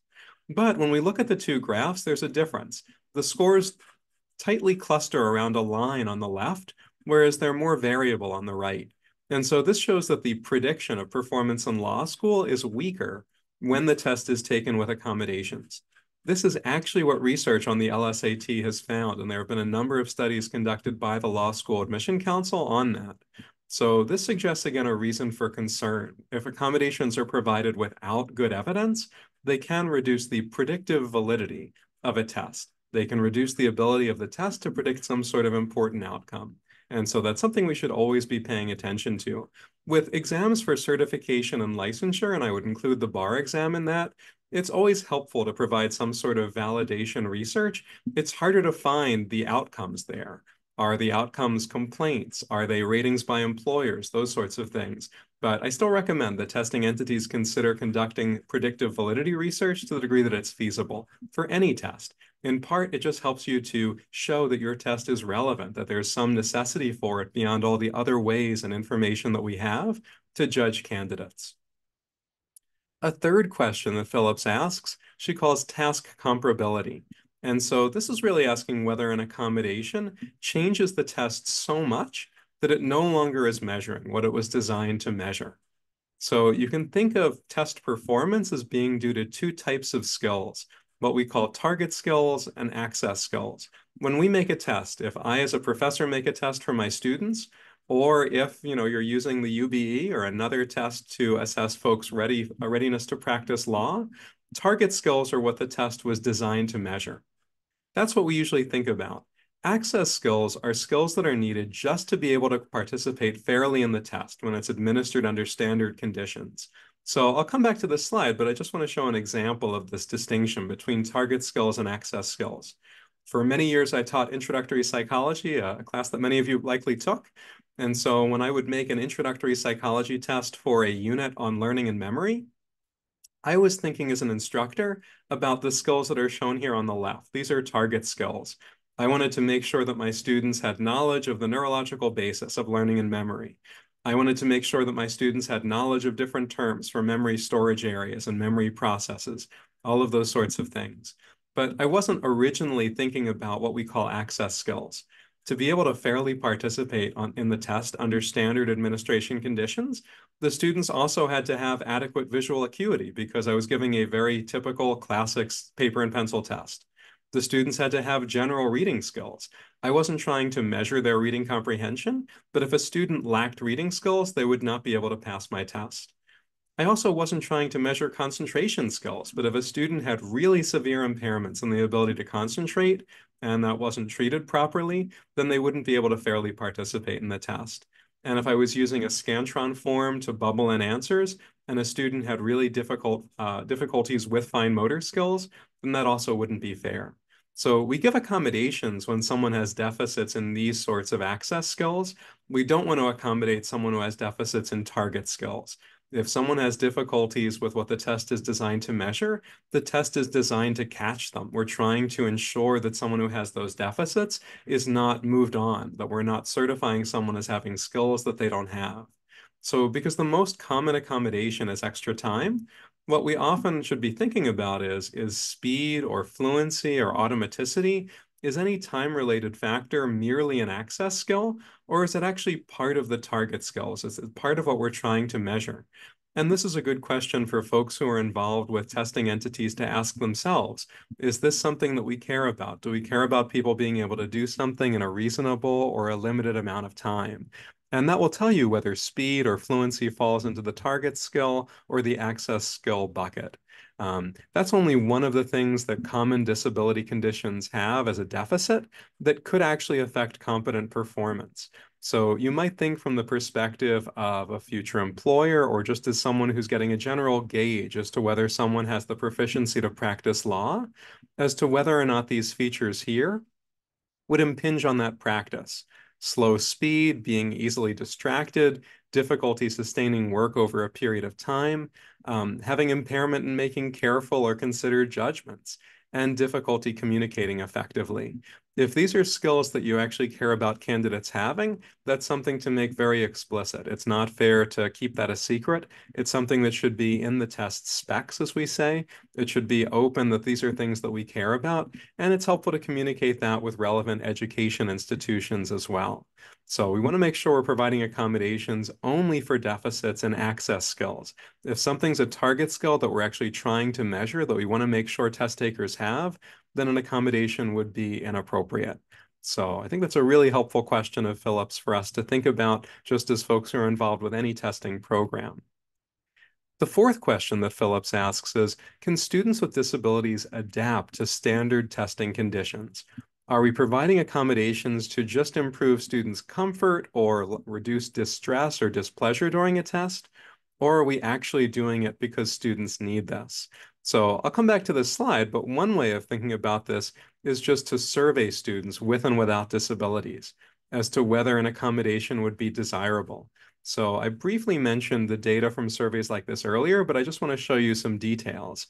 So my colleagues and I, about 10 years ago, conducted a study at 3 different colleges and universities, and we wanted to make sure we had different types of students. We oversampled students with disabilities. We looked at students who were at a state university, students who were at a large private university, and a small liberal arts college. We eventually got a sample of over 600 students total, and we asked them to rate whether or not various accommodations would help or hurt their score, or whether the accommodations wouldn't do anything, they thought, on a high-stakes standardized test.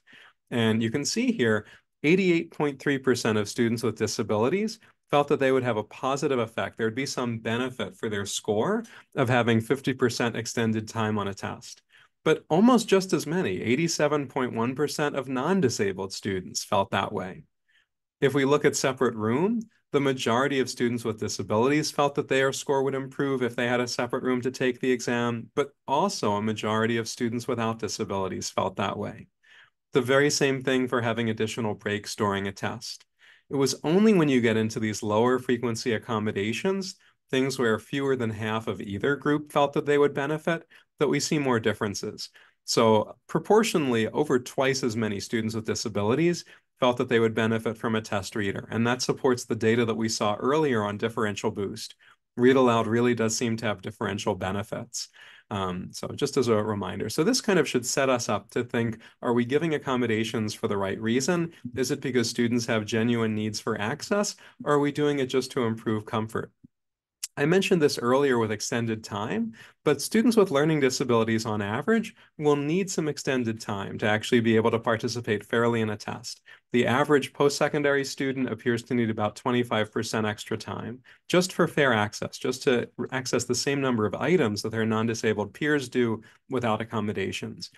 ADHD seems to be very different. On average, there doesn't appear to be any need for benefit.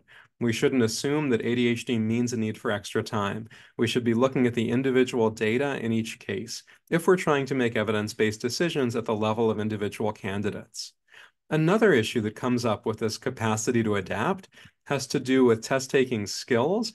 And increasingly, I find that test anxiety is what relates to these test-taking skills. In fact, I've actually shifted a lot of my research to be about test anxiety.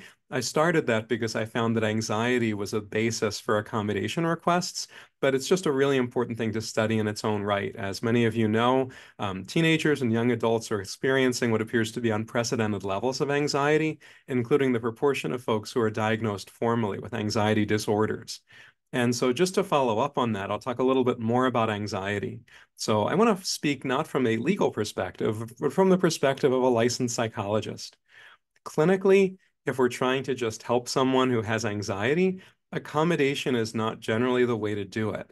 And so, in fact, in the clinical psychology literature, the term accommodation has a different meaning. It refers to steps that families or someone's partner may take to essentially reduce distress in the short term if someone has anxiety or OCD. This is an article that was published, I believe, back in 2016, but it remains very relevant. And I just want to show an excerpt from it. Although often well-intentioned, accommodation interferes with the treatment for OCD and anxiety, that's obsessive compulsive disorder. Exposure is considered an active ingredient in the treatment for anxiety-based disorders.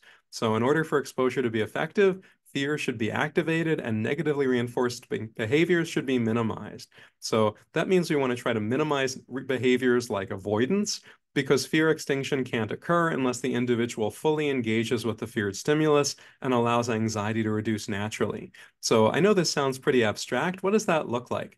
If we start with children, if you have a child who has a phobia of dogs, and so you respond to that by getting rid of the family dog, or not visiting a relative who has a dog, or crossing the street when the family takes a walk if there's a dog on that side of the street, those would be examples of accommodation. That's how we're trying to reduce distress in the short term. And in the short term, it actually works very well. The problem is in the long term, it reinforces the fear. And it actually appears to interfere with evidence-based treatment, because if you're taking that child to a psychologist for evidence-based exposure therapy, the family is doing the opposite, trying to prevent the child from ever having to interact with that feared stimulus. Test anxiety, we can't just expose someone to taking tests, and I'm happy to talk more about evidence-based treatment for test anxiety, but I'll actually go into that a little bit in more detail in a moment. So if we apply accommodation in the clinical psychology world to educational accommodations, this was done just a couple years ago. Since my last presentation, these researchers who study family accommodation began to look at the school disability services that the students in their research studies were getting. And so this paper was published a couple years ago. Phillips et al. Looked at the IEPs and Section 504 plans of 76 students with anxiety disorders. Phillips and her colleagues were actually seeing these kids in treatment, but then showed those plans, those IEPs and 504 plans, to 28 different anxiety experts, clinical psychologists who work at anxiety research labs, and they were asked to rate the degree to which the accommodations promoted avoidance of anxiety. We know that avoidance is the way that anxiety builds over time. You feel good when you get to avoid whatever it is that causes anxiety, and that actually makes you feel more anxiety the next time that you encounter it. You feel an even stronger urge to get away as soon as possible. So Phillips and her colleagues showed the most frequently recommended school-based services to these anxiety experts. And some of these look a lot like testing accommodations that are used on the bar exam. So offering extended time on tests, allowing students to complete a test or assignment in a separate room. Others did not. So for instance, providing students with additional reminder or cues, repeating or clarifying instructions, reducing the required work. We don't do that, at least not yet, for the bar exam, but that's the sort of thing that some schools do for children. And again, those experts were asked to rate how much these accommodations promote avoidance. So we want to see the average expert rating pretty close to 0 or maybe 1. We don't want there to be much avoidance. And you can see for 2 of those accommodations, there was very little avoidance that those accommodations promote. So giving students an additional reminder or repeating instructions, that doesn't really seem to promote avoidance. It's not bad for anxiety clinically. The other accommodations really had promoted avoidance to a significant degree, offering extra time, letting students take tests or assignments in a separate room, and really reducing the amount of work for something. Those are all avoidance-based accommodations. They're really enabling someone who has anxiety to avoid something that they should be getting used to. Now, again, this is for children, so I want to talk more about adults. So Allison Harrison, no relation to Judy Harrison, who I talked about earlier. Allison Harrison and her colleagues have looked at college students, graduate students. I believe law students are also included in their studies. They look at a Canadian university, Queen's University, where some of them are. And so they wanted to see whether or not post-secondary students who have depression and anxiety symptoms actually have deficits in being able to access a test. Are the accommodations being given because of a genuine need, or are the accommodations being given just to increase the comfort of students? So these are some quantitative data from the study, but you can see that the key thing here is the means are not in parentheses, and then the standard deviations are. So you can kind of focus on the means. Folks who have more statistics background may want to look at the standard deviations. But what's key here is that the means are pretty much the same.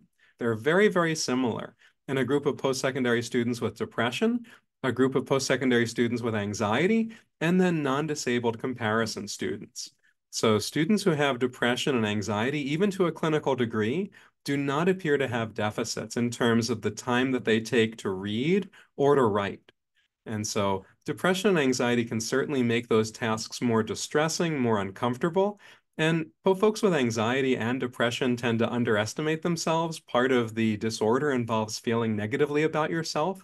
But on objective tests, these are different diagnostic tests that are used to measure timed reading and timed writing. We don't really see differences. So this suggests that when we provide accommodations for emotion-related problems like anxiety and depression, at least in the average case, we're probably increasing comfort. We're definitely decreasing distress, but we're not necessarily increasing access because there's not typically an access deficit to begin with. So because I suspect that your entity, like a lot of testing agencies, are getting more anxiety-related requests, I'm going to talk a little bit more about that. Test anxiety is a topic that's been researched for many, many years. It actually, believe it or not, goes back to the 1930s when Freudian psychiatrists were writing about test anxiety. So this is a classic study now from 1987 looking at test anxiety that I'll talk about. But a key thing that researchers have examined is whether feeling anxiety during a test prevents the test score that someone gets from being valid. Because students often feel that way. If you're taking a test, you feel anxious during the test, you don't feel like you're really showing your skills because you're so uncomfortable.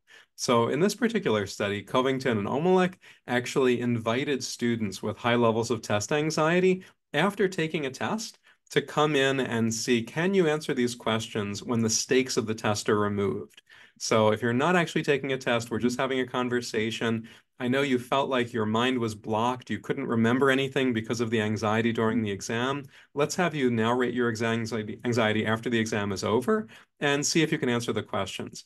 They didn't find that there was any consistent effect of reducing that anxiety or reducing those stakes. The students who couldn't answer the questions during the test typically couldn't either when it was after the test. So even when the anxiety went away, when there were no longer any consequences to performance, we didn't see that effect. Now, I promise there's a lot of new research as well. A remarkable study was published just a couple years ago on the top journal Psychological Science. These researchers in Germany looked at test anxiety and test performance in medical students who were taking their final license exam, very similar to the bar exam in that regard. So they looked at over 300 medical students, and they had access through an online study system to a remarkable amount of data. So they had access to the students' test anxiety scores, the anxiety that they felt in the moment before they took an exam. They asked the students to fill out questionnaires like that. They also were able to see how much the students were self-testing with study quizzes. So they looked at lots and lots of evidence. These over 300 medical students completed measures of anxiety. They completed measures of what we call working memory, so the amount of information that your mind can hold at any given time. And then they also looked at their scores on the practice version and the real version of the final license exam in medicine. Now, that's equivalent to an exam in the United States called Step 2CK of the USMLE for folks who are familiar with that exam in US medical schools. So they found that test anxiety did have a slight negative relationship with performance, no surprise. Students who had higher levels of anxiety had slightly lower test performance in terms of their final exam score. But the key question is, was it the anxiety that was reducing performance, or were the students performing worse for other reasons? Less studying, they didn't know the information as much, and that in turn caused the anxiety. The students were anxious for a good reason in that case. So Theobald et al. Looked into this using all the different sorts of data they had.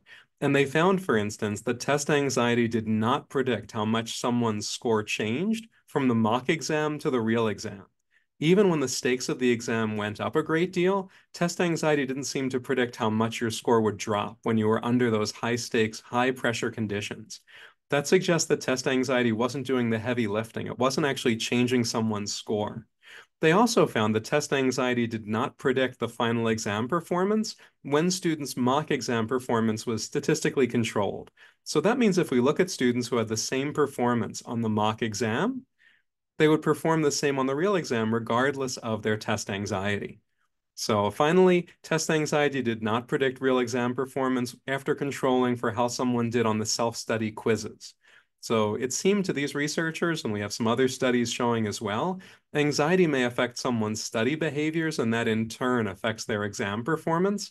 But if someone keeps studying in the most efficient, appropriate, evidence-based, effective ways, the anxiety is not going to have a sizable effect on their performance in most typical cases. It can make taking the exam really unpleasant. Of course, if we provided accommodations for most cases of test anxiety, that would probably be most examinees. And I should note, even though this was with test anxiety, even if a student has a disorder diagnosis like generalized anxiety disorder, obviously genuine, often very valid diagnosis, it's the anxiety during the test that we really care about. So I would apply these results to those sorts of cases as well. It's not just test anxiety per se, but anxiety-based disorders that cause anxiety during a test. So all of this research really fits under Phillips's fourth question about whether students with disabilities can adapt to standard testing conditions. Many students with disabilities can. Many can still access a test under standard conditions. It's just more effortful or it's unpleasant. And I get that as a psychologist. I care a lot about that. And we have interventions that are often very effective. Whether that causes someone to not be able to access the test, though, is key when we're making accommodations decisions. And that's actually, I think, a good transition into Phillips's final question. Are we making accommodation decisions in a reliable and valid way? From the perspective of examinees and candidates, it often feels like we're just flipping a coin. It feels arbitrary. Why was I denied accommodations? Someone else was given accommodations. And I get that. I actually sympathize a tremendous amount with that because at times I see decisions being made in somewhat arbitrary ways without clear evidence-based procedures. So I have some recommendations for improving that, but I'm just going to talk a little bit more about Phillips's question in that regard. So first we can ask ourselves, how reliable are the diagnoses in the first place? And we know that different diagnosticians, different clinicians diagnose high frequency disorders in different ways. So I'll come back to this slide, but just to take an example, learning disabilities, as I mentioned, are diagnosed in many different ways. There are some states that still diagnose based on a discrepancy, a gap between someone's IQ and their achievement. Some folks just use a low achievement model. In fact, the DSM, the official handbook for diagnosing psychological disorders, really relies on low academic skills, low achievement. In California, I believe the primary way of assessing K-12 students in the schools is with what we call a pattern of strengths and weaknesses model. A profile of all the students' different ability and achievement areas is examined. That's yet a different way. And then some states look at how much a student responds to different educational interventions and diagnoses a learning disability when a student fails to respond to multiple ways of teaching them material. So lots of different ways to assess these, and we see similar kinds of variability in the way that ADHD, autism spectrum disorder, and other disorders are diagnosed. So that's why it's helpful to not just rely on the diagnosis when we're making accommodation decisions. We should be looking for particular types of evidence that someone cannot access a test under standard conditions. And in a moment, I'll talk about that in greater detail. The one thing I want to talk about before I move on is how colleges make accommodation decisions, because this would actually include, I believe, law schools as well. Many times it's the same disability services office that makes accommodation decisions at different levels of education and for different parts of universities. Obviously, someone's history of accommodations is important information, but there's an interesting question. Can we rely on that alone to make accommodations decisions? Should we assume that if someone has a history of accommodations, they therefore need them? Can we be absolutely sure of that? Allison Harrison and her colleague Irene Armstrong did a remarkable study just published a couple years ago that I'm eager to show you. Here it was, published in the journal Psychological Injury and Law, Accommodation Decision-Making for Post-Secondary Students, Treating the Able as Disabled. So this is a rare type of study. Harrison and Armstrong actually generated a fake neuropsychological evaluation report. They created a fake diagnostic evaluation report and sent it to 50 higher education institutions. So they sent this report asking, would this qualify the student to get accommodations at your institution? And so the report stated that the data were most consistent with the presence of ADHD and that the student would benefit from additional time on exams. But the researchers very carefully ensured that all of the data did not support accommodations. So all of the rating scales on ADHD symptom ratings were in the average range, T-scores below 59 or equal to 59 or below for folks who are looking at a lot of evaluation reports. Also in the report, they said that ADHD symptoms did not start until the end of 10th grade. That actually automatically means the person does not qualify for ADHD. ADHD symptoms in the DSM have to start by age 12. And then there were reports of all A grades without formal accommodations in high school. Diagnostic performance testing on measures of ability and achievement all were in the average range. So they designed this report to have really no direct evidence whatsoever of someone having ADHD, but they wrote a conclusion saying symptoms are most consistent with ADHD and the person would benefit. And then again, sent this to 50 different higher education institutions. 49 of the 50 institutions replied. 23 of the replies were from people who actually were authorized to make decisions. 23 of those 23 responses, 100% of those responses were all positive. Every single decision maker said, yes, based on this report, this student would receive accommodations at our institution. So that was really remarkable. The other responses came from people who were not authorized to make decisions, and they all either said, nonetheless, that there would be a positive decision made by the person who could make it, or they reassured the sender that extended time was commonly given, or they mentioned that an appointment would be made with a decision maker. So for all the responses that were clear in terms of the outcome, even though none of the data in this evaluation supported ADHD or accommodation needs, quite the opposite. The researchers made sure of that. Nonetheless, this evaluation would lead to that student then having a history of accommodations in college and likely in law school as well again. So this was really kind of shocking just a few years ago, just a couple years ago, this study came out, really interesting. So based on this, the fact that accommodation decisions appear to be made in ways that are often unreliable and invalid, I want to suggest some improvements for that, and we can talk about how that might apply to the bar exam in particular, but you won't be surprised at what I start with. We want to focus on functional limitations. Call it substantial limitations if you like, given ADA, not just the diagnosis itself. For those model cases of accommodations like vision problems, orthopedic problems, a diagnosis may be sufficient. But when we look at high incidence disability conditions, ADHD, learning disabilities, we need to look at the actual data for functional limitations. And it's important that someone have absolute deficits, not just deficits in some areas that are relative to strengths in others. Again, having average reading skills when you have a really high IQ doesn't make you disabled in reading, any more than having average swimming skills, if you're a long distance runner, mean that you have disability with regard to swimming. So average skills compared to the general population are what we should be looking for. We should always keep in mind what the symptom base rates are. When someone's reporting having a type of impairment or a functional limitation, is that common or is it not? Again, I'll reference a recent study. This is again just from 2022.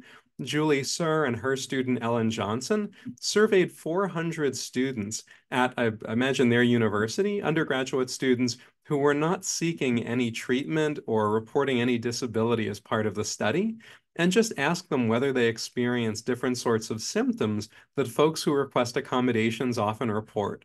So for those of you who are used to looking at personal statements or applications for accommodations, I think these symptoms on the left will all look familiar to you. Students who report, I can't focus on assigned readings because they're too boring. I procrastinate or put off things until the last minute. I need to reread things several times to process the information. I make careless mistakes on exams. I have to work harder than my friends to get good grades, and I have trouble finishing timed tests. At least some of these I've seen often in accommodation requests. But when you look at the general population of post-secondary students, when you see our folks reporting these, you know, the majority of students without any reported disabilities are nonetheless reporting these sorts of symptoms at least sometimes. And very many of them, a very substantial minority, almost half, or at least a third, or at least in this case, a fifth, are reporting experiencing these things often. So when we see these sorts of responses or statements, we actually have some hard objective evidence now that these are not indicative of disability. Someone with a disability may well have these sorts of symptoms, but they're also common in students without disabilities, and that's an important thing to keep in mind. Let's see. So when we ask then, is someone unusual? Do they have substantial limitations in terms of having atypical levels of skills required to access a test? We know that the normal distribution or bell curve is how most of these skills are distributed. You know, what I often recommend is for performance measures, we want to see something below the average range, which normally means below the 25th percentile. So when I train my students and I give professional development workshops for diagnosticians, I often use the 25th percentile as a cutoff for that. When we're looking to ask whether or not symptoms are unusual, or someone's symptoms severe enough to actually be unusual, instead higher scores represent more severe symptoms. And for many rating scales, for many questionnaires, we require that symptoms be 1.5 standard deviations above the mean. That's usually around the 93rd percentile. The person would be in the top 7% of the population in terms of the severity of their symptoms. Now, because diagnostic evaluations have so many measures, we can ask, well, what measures should we be paying the most attention to? If you've seen a comprehensive psychological evaluation report, you've probably seen dozens, if not hundreds, of different test scores.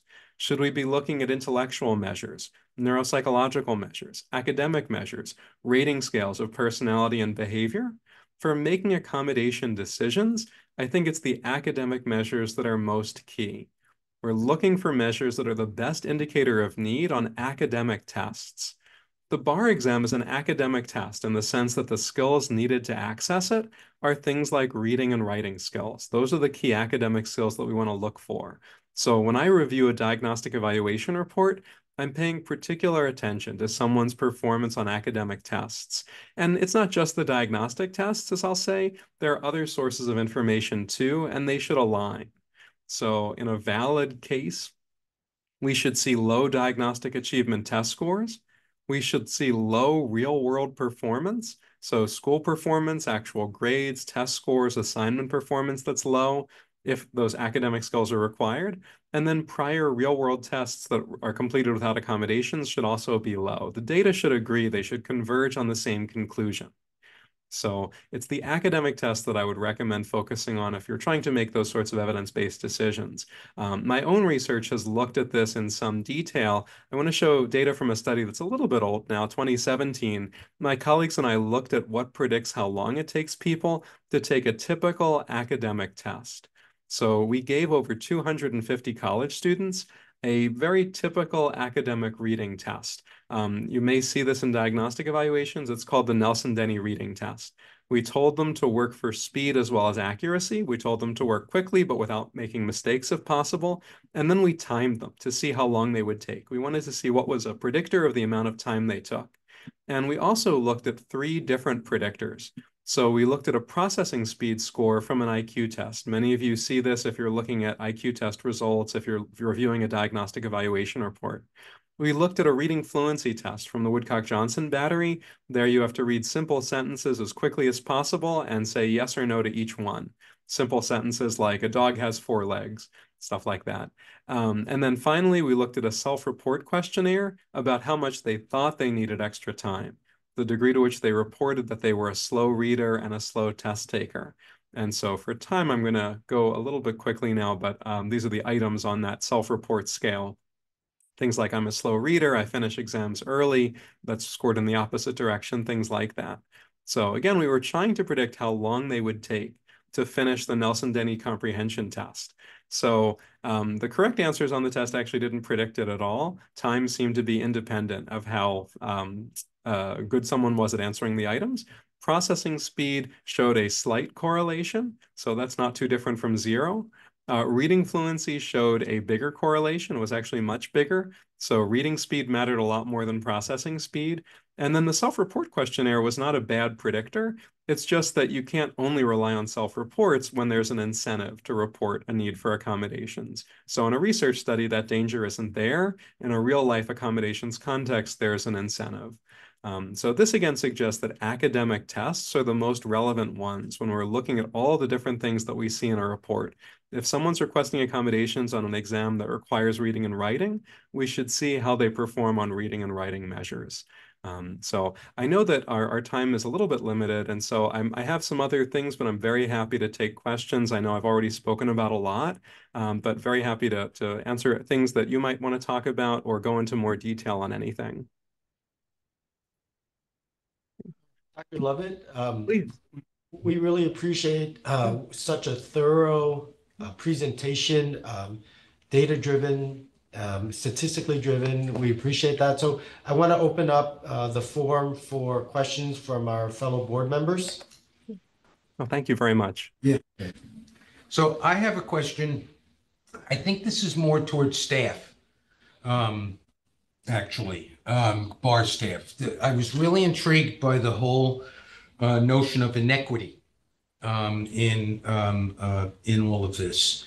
And there seems to be a very high correlation to systemic socio-demographic determinants in terms of this kind of stuff.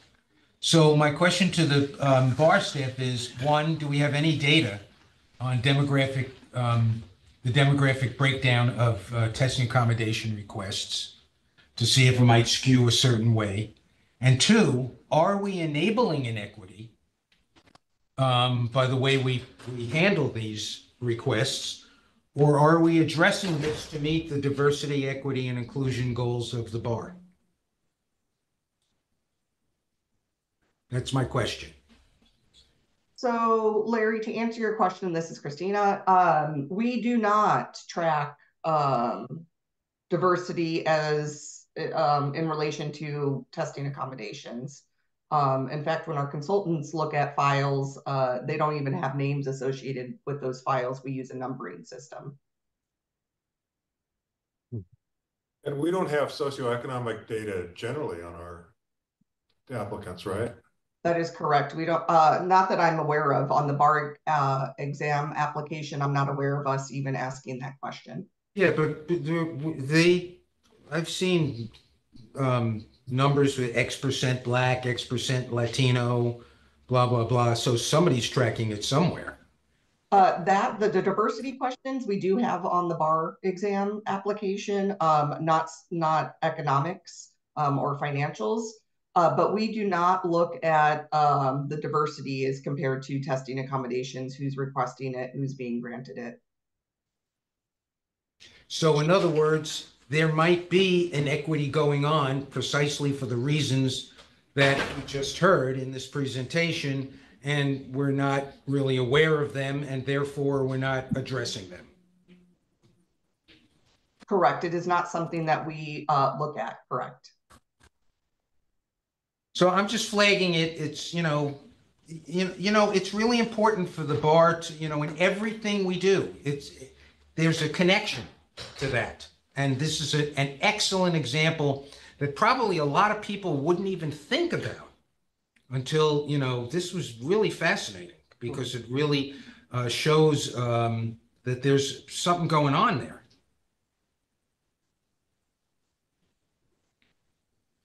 Christina, this is Michael. Can we take down the presentation Oh, for a minute sure. so we Yeah, can I'm see very everyone, happy if that's to. okay? Oh, Yeah, thank yeah, you, Dr. Lovett. Appreciate sure. that. Yeah. Mhm. Yeah, I also appreciate the point about looking at systemic reasons of and applying it to this. But I had a different kind of kind of a related question, and you've touched on it, Dr. Lovett. A lot of times we get cases where a person will say, or an applicant will say, well, I've just been recently diagnosed with ADHD, meaning that they didn't get intervention in an earlier time in their life. So that's one factor.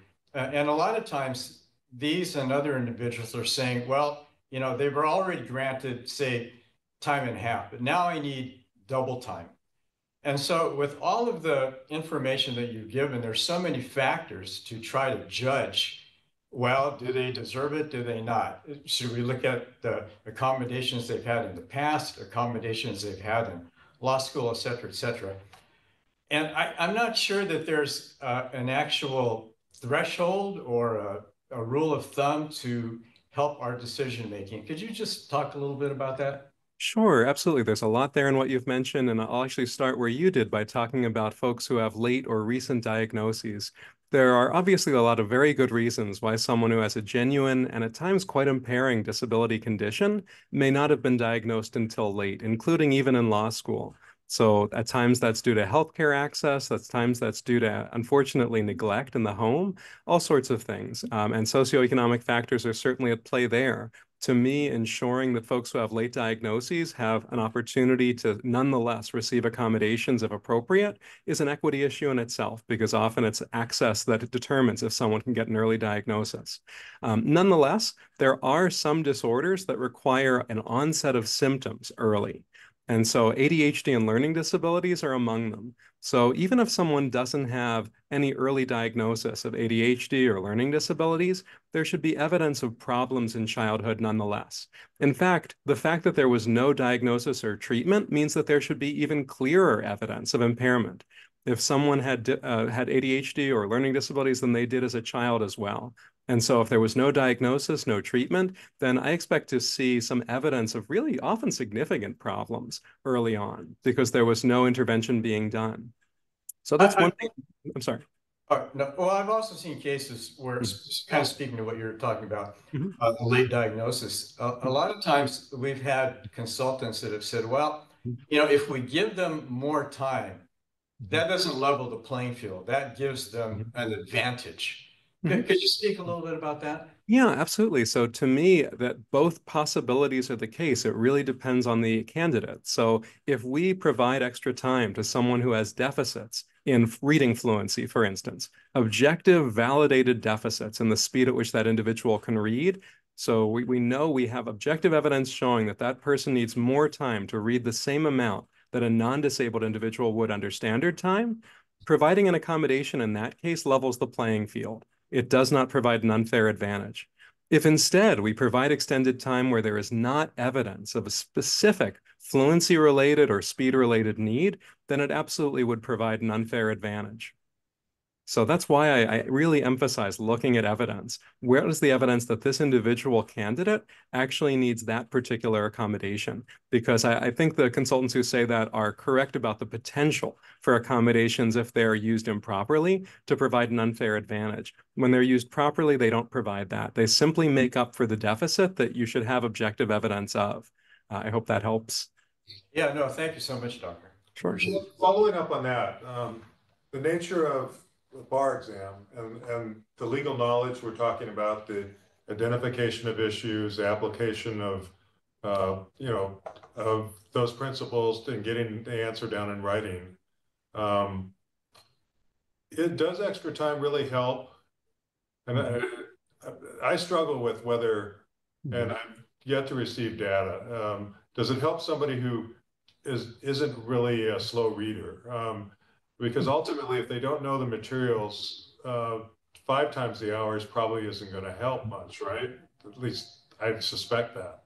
It's a great question. It really depends on the type of item. So, for instance, if you're given a complex scenario, which parts of the bar exam typically have, and you're being graded based on your ability to recognize legal issues in that scenario, having more time generally benefits folks. So, even apart from whatever their reading speed is, someone who is going to get a higher score if they identify more relevant legal issues or provide a more thorough analysis, anyone with more time could provide that more thorough analysis. So it really depends on the type of item. If it's a very simple fact-based multiple choice question that has a minimal amount of text, then I would agree with you. It would be unlikely that extra time would be likely to help someone.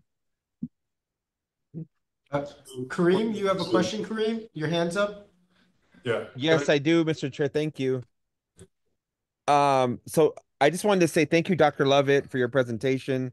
And thank you to the team for actually putting this together. I don't know whose idea it was, but great idea, great discussion. So Dr. Lovett, I am actually a doctoral candidate, and I've worked on K through 12 analysis of like government policy, IEP, Section 504s. And so I just wanted to ask a little more in depth, and Larry kind of sparked this when he made his comment about the socioeconomic status of the people that are being studied, because kind of some of the research that I've seen hasn't really narrowed in on like people from communities like mine, which are historically low income, underserved, underrepresented. And so what I've always had an issue with standardized testing is it really isolates folks that come from very well-established communities and then but it also creates barriers for those that lack resources thereof. So, give me kind of your understanding of that and how that attributes to what our role is as people who actually make decisions on these kind of accommodations with that general understanding. Absolutely. So you're really talking to two related issues. The first one is, do we see a distribution of 504 plans or IEPs where there are disparities in terms of who's receiving them? The second issue, which is connected that you're raising, is, are the tests themselves fair for folks of different backgrounds? And so I think it's great to really connect those two things. We have a lot of data on the first one. So we do have a great deal of data on 504 plans showing that inequitable distribution, showing those disparities. Students from more affluent schools are more likely to receive 504 plans. So that question is a simpler one. The harder question is, are tests like a bar exam, or for an admissions test for that matter, fair for students of different backgrounds? And for that, we really have to go to what's the validity data for the test. So, part of the way that a bar exam is validated, or any certification or licensure exam, usually the focus is on what we call content validity. Is the content of the items, is it mapping onto the skills that have been determined that they matter for bar practice or for law practice, something like that. It's great if we're able to get a representative sample of folks who are making those decisions who come from different backgrounds. So the way that we often do that is ensure that if we have a team of people who are writing items or generating a content outline, that they come from diverse backgrounds. And that's something that I always recommend to testing entities, that they be screening their teams for diversity when they're looking at that. Another thing that I also recommend, and it's not personal, it's a very common recommendation, is that items be reviewed by a diverse panel that's independent. So you have folks who weren't involved in creating an item, they don't have a bias towards already accepting and saying, yes, this is great, but you have folks who are independent, and it's great if you're able to get a sample of attorneys who have diverse backgrounds, for instance, who are reviewing those items to see, are there any potential sources of unfairness in the content there?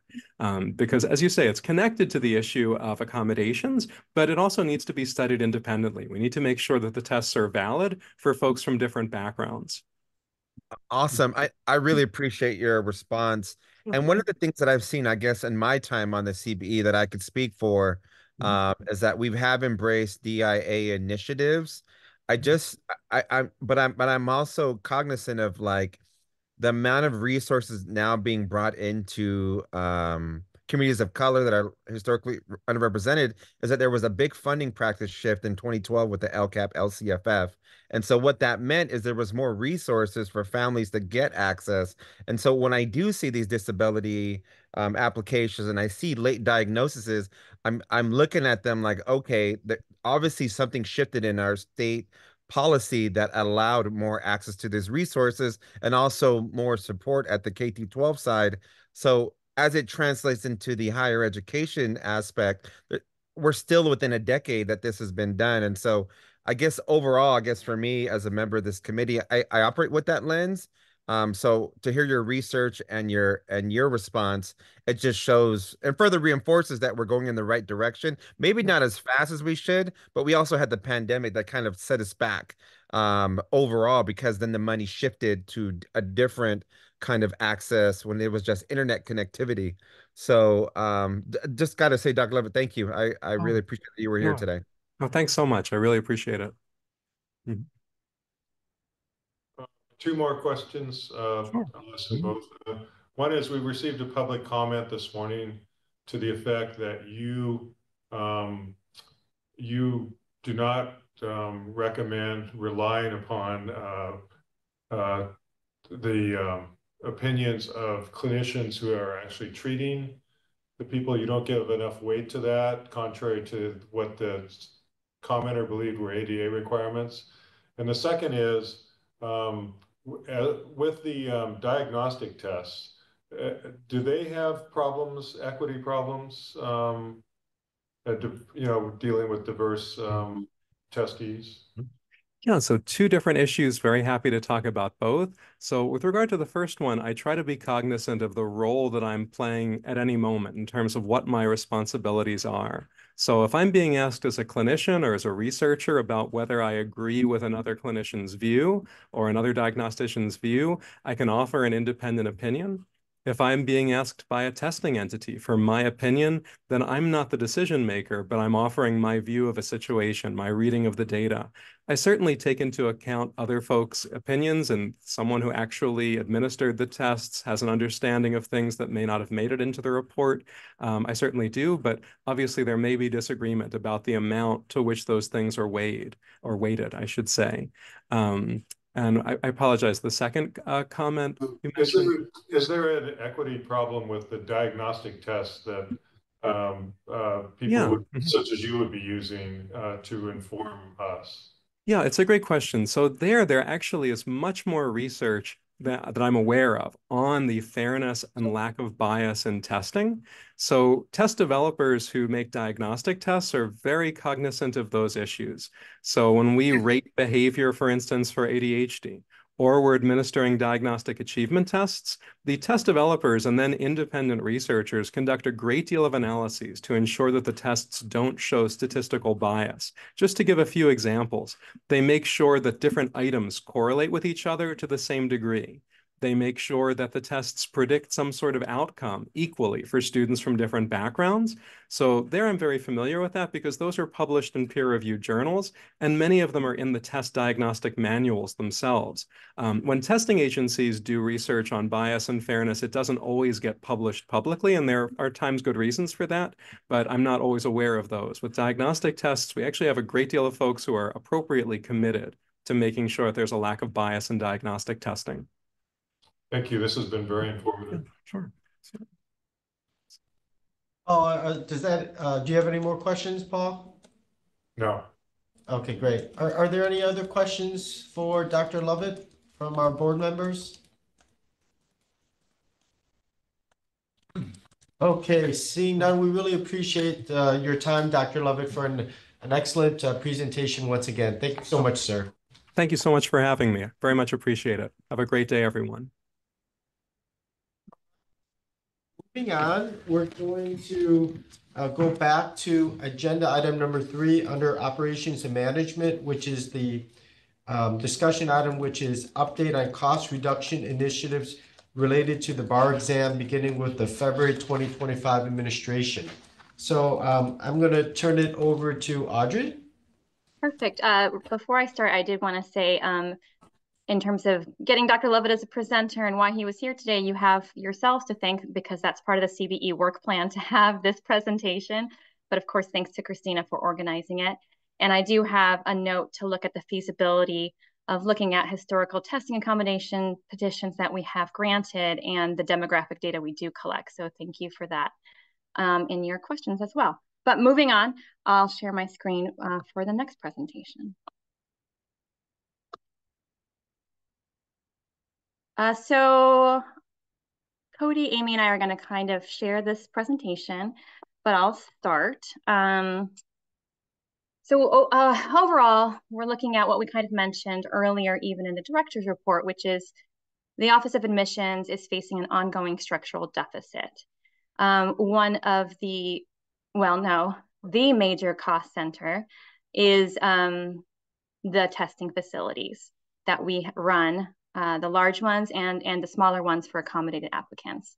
So the large cost reduction we're talking about today concerns changing vendors for the multi-state bar exam, the MBE questions, or possibly even the written questions, which could save in two ways. It could be cheaper just on the test development side, and it would allow for cost-effective administration of those questions because we wouldn't be tied to administering them at our own facilities.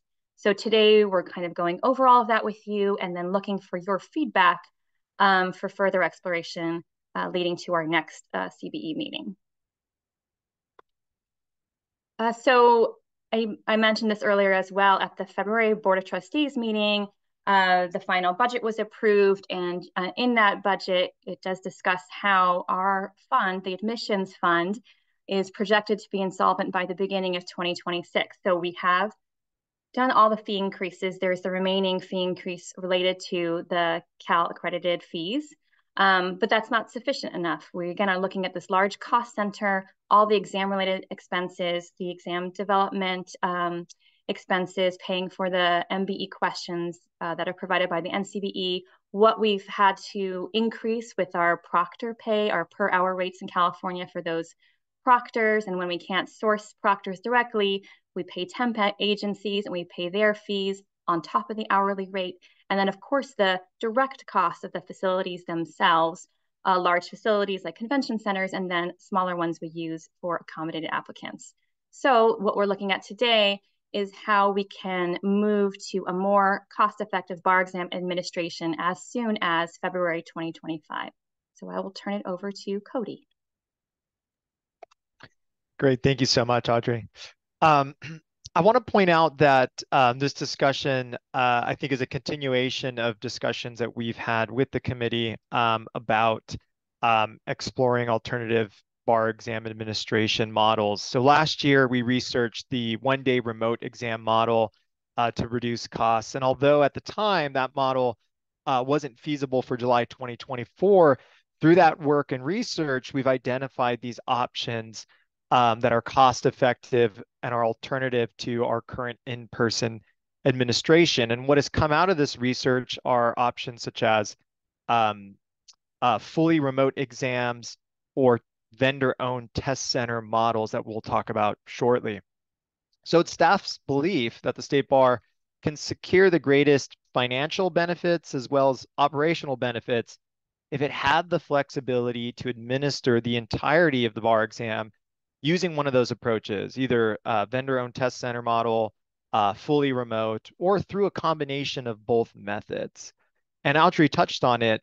Currently, the State Bar lacks the flexibility it needs to pursue those options due to the fact that the NCBE restricts the administration of the MBE through either the remote or vendor-owned test center model. So this really is constraining the State Bar's ability to opt for one of these more cost-effective exam administration approaches.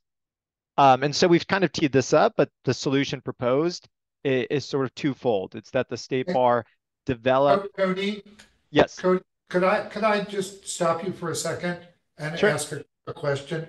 Why do you think, or what have we learned? Why does the NCBE take that position that they want the exam administered in person.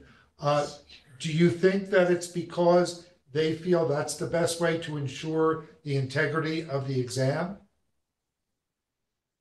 You know, I'm not sure I know the stated intent. I could, you know, assume some is possibly related to what they believe to be exam security of their materials, but Audrey or Amy, I perhaps think you have more. that's how, until the pandemic, that's how all of the questions were always delivered, right? So they were always delivered jurisdiction run facilities. During the pandemic, they allowed jurisdictions to pivot to using a smaller number of MBE questions remotely. But I think that experience, and maybe it was with the style of, as you all remember, the style of remote proctoring we had, which was the record and review model, where it's not live remote proctoring. And I don't want to speak for the NCBE, but I don't know that that experience with that model made them want to pursue using that style for their questions in the future. They are looking for some test center use with the new exam. So in the next gen exam, they are allowing test centers for accommodated applicants. But I just don't know, with them having to run two exams at once, maybe there's just too many concerns about the exam security, and also what they're pivoting to with jurisdictions already signing on for their new exam. That, again, it's hard to speak for them, but that is my sense. Well, I know that's something that we really addressed with them over and over during the pandemic and after. I just wondered if you had a sense. I appreciate it, Audrey. I know how hard you've been working on this. And Cody, let me just ask one more thing. Is the finance, is the wanting to save money, is that the only thing that's driving this? It's not to make the bar fairer or better for the applicants. This is strictly about cost control. Is that the goal here only? I don't see any other goals.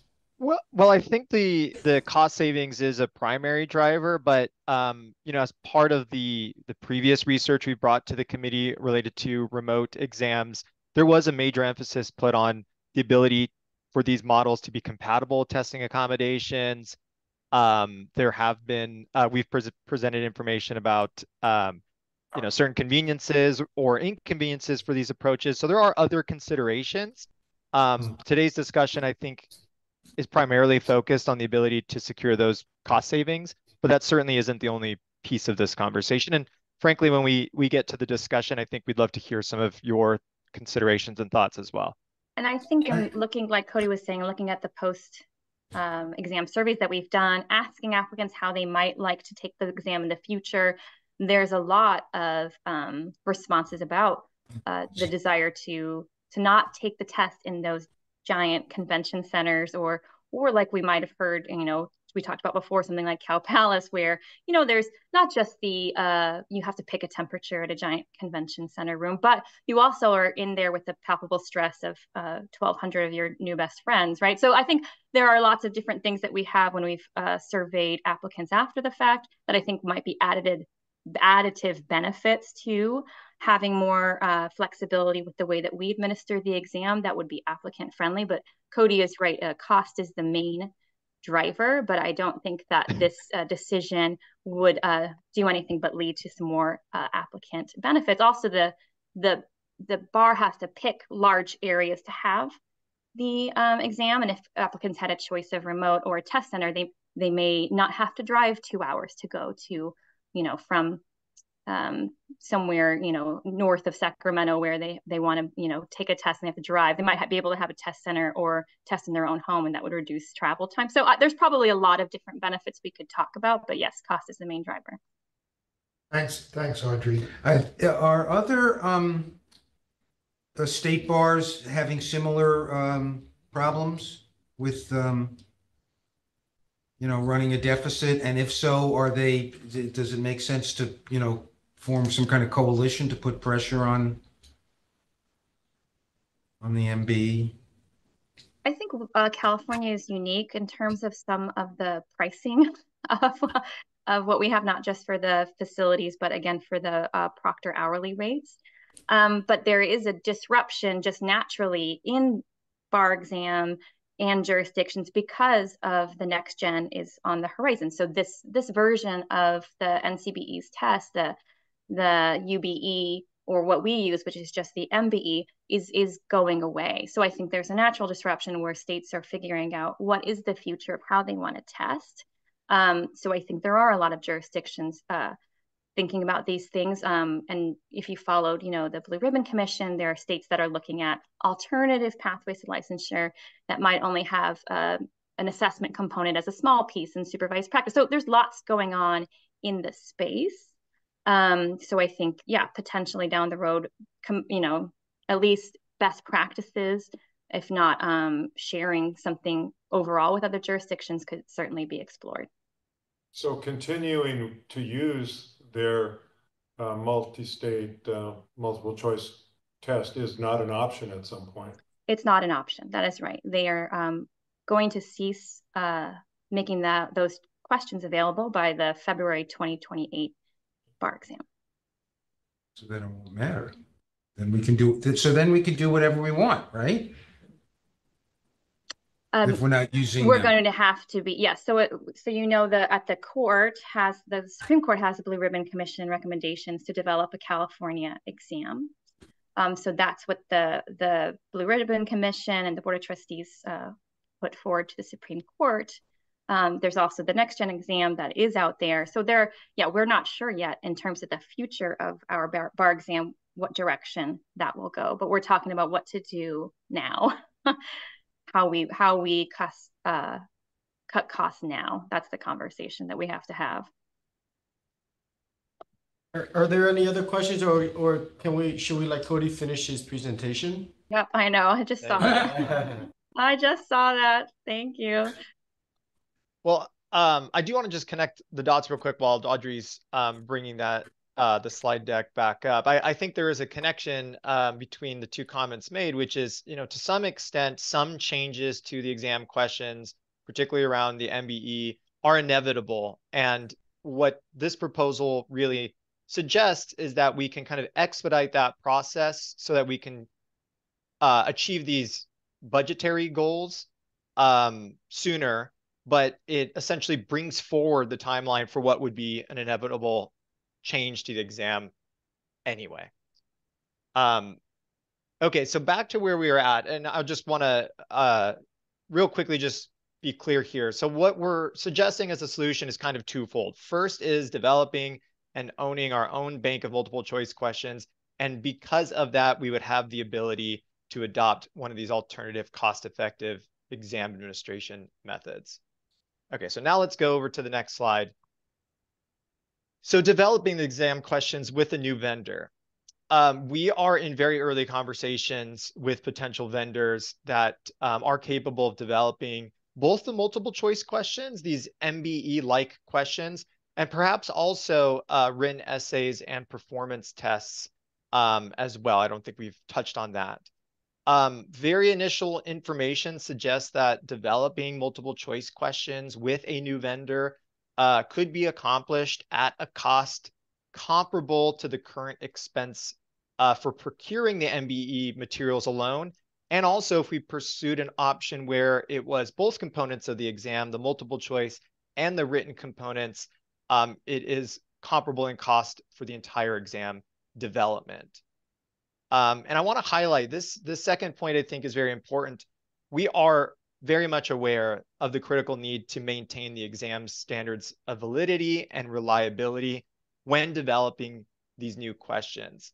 We are confident that dependable new questions can be created using some of the same content validation methods that were implemented in 2023 for refreshing the multiple choice questions for the first year law students examination.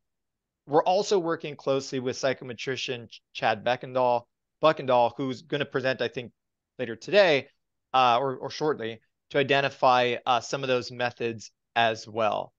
And it's also really important to note that we are not proposing alterations to the exam itself. The proposal is to change the vendor responsible for exam development of those questions to facilitate alternative administration methods, but the format and content will remain unchanged. which removes the need for substantial modifications for training or preparation for the examination. And I know that's a really important detail. So with that, I think I'm going to pass it to Amy Nunez as well. All right, thank you, Cody. So if the State Bar is able to procure multiple choice questions from an alternate vendor, we'd be able to achieve cost savings, and we're exploring these three options to be able to do so. The first is a full remote option. We have met with multiple vendors and continue to do so to identify a vendor that would be able to accommodate both the volume of applicants that sit for the California bar exam and that can suitably address the needs of all of our examinees. The second option is exploring the use of test centers. The cost savings that could be achieved includes the fact that we would no longer need to secure and manage the exam facilities. Audrey touched upon this earlier. Recruiting and managing the volume of proctors required for each exam would be eliminated. And so as a result, we are in discussion with leading test center vendors, exploring the possibility that they would facilitate this as a exam administration method. And the last that Cody's also touched on involves a combination of the first two options, that is combining remote and test centers. And this hybrid approach also needs to consider other issues. Whether we'd be able to allow applicants to choose their preferred method, to provide a remote exam administration to testing accommodation applicants, or whether there would be a fixed capacity for both options, given the volume of applicants that we have in California. Obviously, all of these options depend on the State Bar's ability to replace the MBE. But we estimate a cost savings of approximately $2 million with either of these models. Now, as for next steps, staff continue to explore with multiple vendors, but today we bring this to the committee for feedback. And because additionally, we are seeking to work with a couple of volunteer committee members to assist us in the exploration to identify a vendor to produce the MBE like multiple choice questions, as well as exploring the administration methods that we've described here. So between the months of March and April, the idea would be for staff to work with the volunteer liaisons to seek and gather input from stakeholders regarding the proposed changes. And then in April, staff and the liaisons would bring a proposal to the full committee for discussion. The goal is for the staff to present recommendations to the board at the May meeting for adoption. And so this is a timeframe that we're working against. And so we also have invited Dr. Chad Buckendahl, our psychometrician, to come here. And he's going to be discussing the methodology that we want to employ, that he will employ to ensure that we're able to utilize MBE-like questions in a way that's psychometrically sound and that wouldn't jeopardize exam validity or reliability. And so with that, I think we want to invite Dr. Buckendahl. Here he is. And I think he has a PowerPoint presentation. I do, Amy. Thanks for the invitation. Am I able to share directly from my screen, or? You are. Okay, great. Let me pull that presentation up. And so I appreciate Dr. Lovett's presentation earlier because I'll be reinforcing some of the things that he recommended. School psych is kind of a sister profession to the educational psychology work that my colleagues and I do. And so counseling psych, clinical psych, all this is like cognitive stuff. So we're all kind of colleagues in this space. For the bar exam itself, as staff has been speaking about, the critical evidence of test development and validation is really something that in order for you to kind of move forward with this change, there's a series of activities that occur just kind of in general for developing and validating exam questions, like the multiple choice questions that you may be considering replacing. from the current use of the MBE. The first step in doing that is confirming your exam blueprint. And so again, if the goal is to simply replicate what the MBE is currently doing, that is a fairly quick process. Reviewing existing questions, you don't have any questions of your own right now, so there wouldn't be anything of existing questions to review. So one of the key first steps would be to develop and review new questions. Now, in terms of that, I'll kind of go into that in a little more detail in a moment. And then from that, constructing exam forms, and given the sort of administration modes that you're talking about, whether it is test center, remote proctored, or some combination, there will likely need to be multiple forms of the test, simply given the volumes, meaning the number of people, the number of applicants who sit for whether it's the February or the July bar exam. Then there's, the step is actually to administer the exams to get data. There's a data analysis process that then occurs, and then a need to determine a raw passing score, because without that MBE, there isn't anything to link the current passing score to a completely new form of that test. And I'll explain what that looks like. The sort of factors that are going to influence this process, staff already talked about it, the administration modes, currently event-based in kind of a couple of very large kind of conference center environments, remote proctored, testing centers, some combination, and remote proctoring. There's even kind of hybrids of those where you can do them in distributed environments where maybe you partner with schools, for example, in order to do kind of pseudo event, but still remote proctored, where people bring their own device. The capacity to maintain the administration timing. So if you want to retain just the same number of days, like the same 2 days for everybody, that limits some of the options for administration that you'll have. Testing windows, say maybe we are going to be administering over a couple weeks or 3 weeks. That then is part of what influences how many questions you'll need, how many forms of the test that you'll need. And again, some combination of this.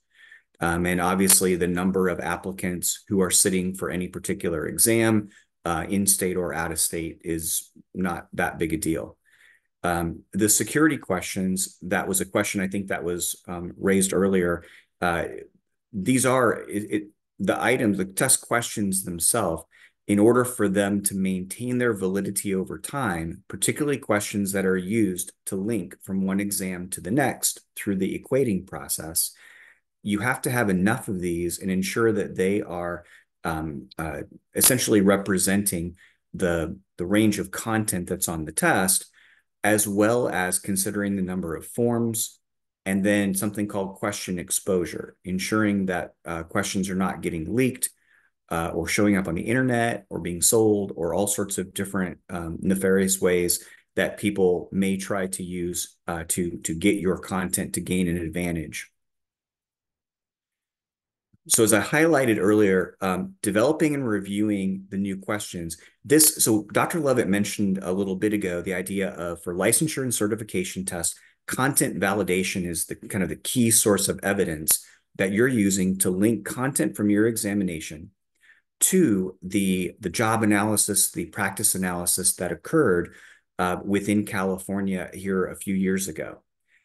The goal for licensure and certification is to link content to practice. And I say content, but it really, when you're developing new questions for this, you still want to have that review, and content is inclusive of content and cognitive complexity. But you're also reviewing for fairness considerations that can potentially threaten validity. So we're looking at things like bias. Are we representing diverse conditions? Are we being inclusive in terms of the different sorts of scenarios or examples that we're using on the test, as well as, are we targeting questions at an appropriate level given the purpose of the test? This is not a test that is used to determine whether or not somebody is expert in particular content areas. We are focused specifically on minimally competent or minimally qualified performance at the entry point of licensure. And so that's an important consideration. Now, one of the things that Dr. Lovett said that I think is critically important here, this review would be independent of any vendors that the bar would use to develop the questions.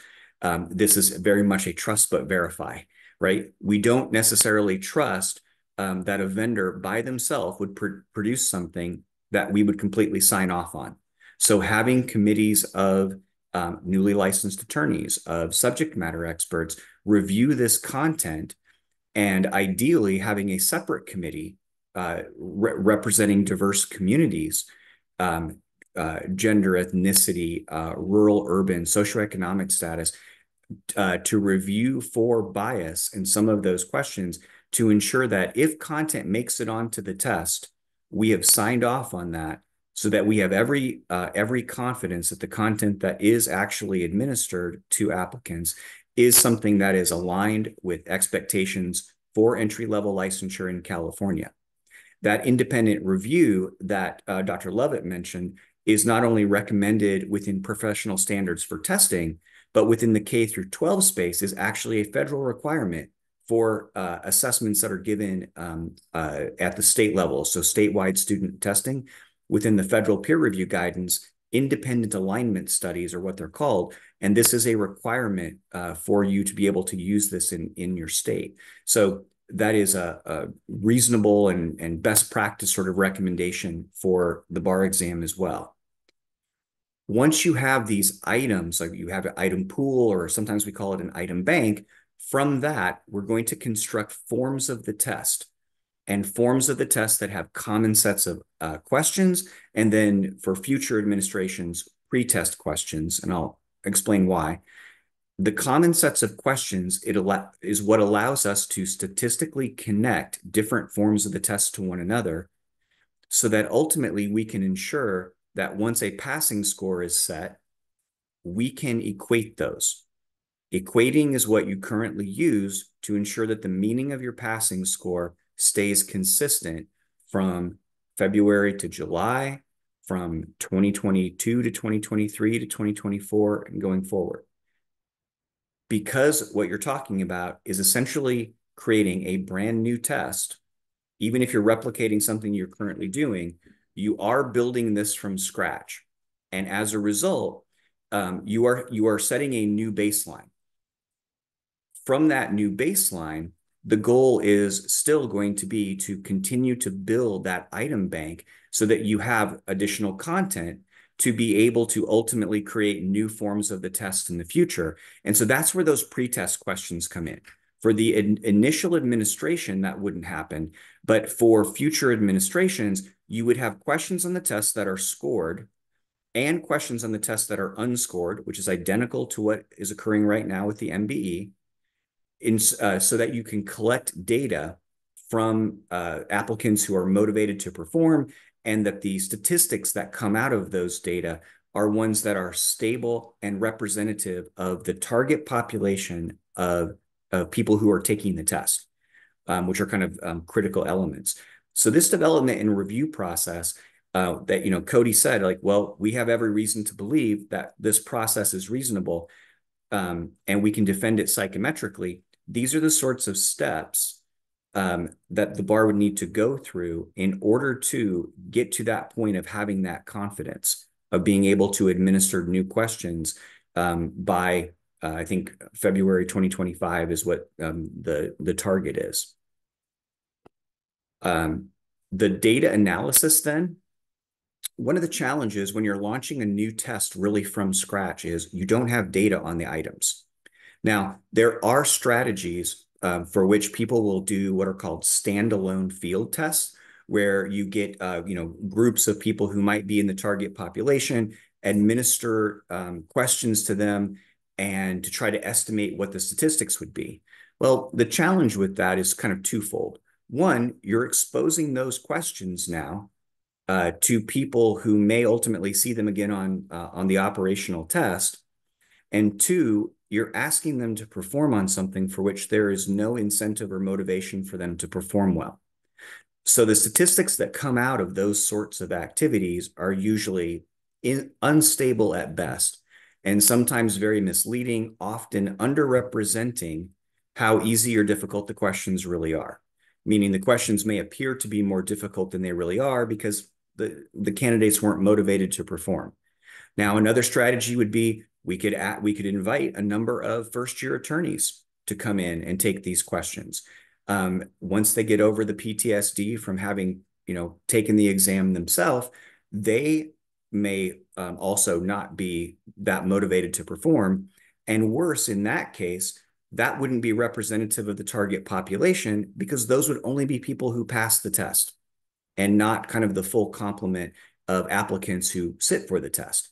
So there's a number of challenges with trying to get stable data, which is why we rely heavily on that content, like that development and content review process and kind of bias and fairness review process in advance, because what we're able to do is we are ultimately able to reserve the right, once the test is administered, that if the item does not, or the question does not perform well statistically, we can remove it from scoring so that it does not have a negative effect on the applicant. And that's the current practice anyway. If any of the MBE questions right now don't function appropriately, NCBE does not have to use them in scoring. Now, they have a long history with the current examination. There's a lot of data on it. Those questions have been, vetted for a number of years. And so it's very unlikely that those questions would be lost. However, it is possible. And so that is something you kind of always reserve as something when you're looking at it. Those multiple choice questions then are analyzed or evaluated using a combination of methodologies. One is something called item response theory, which is it's a sample independent methodology that tries to estimate statistical characteristics for questions in such a way that they are more stable over time than using that second method, classical test theory.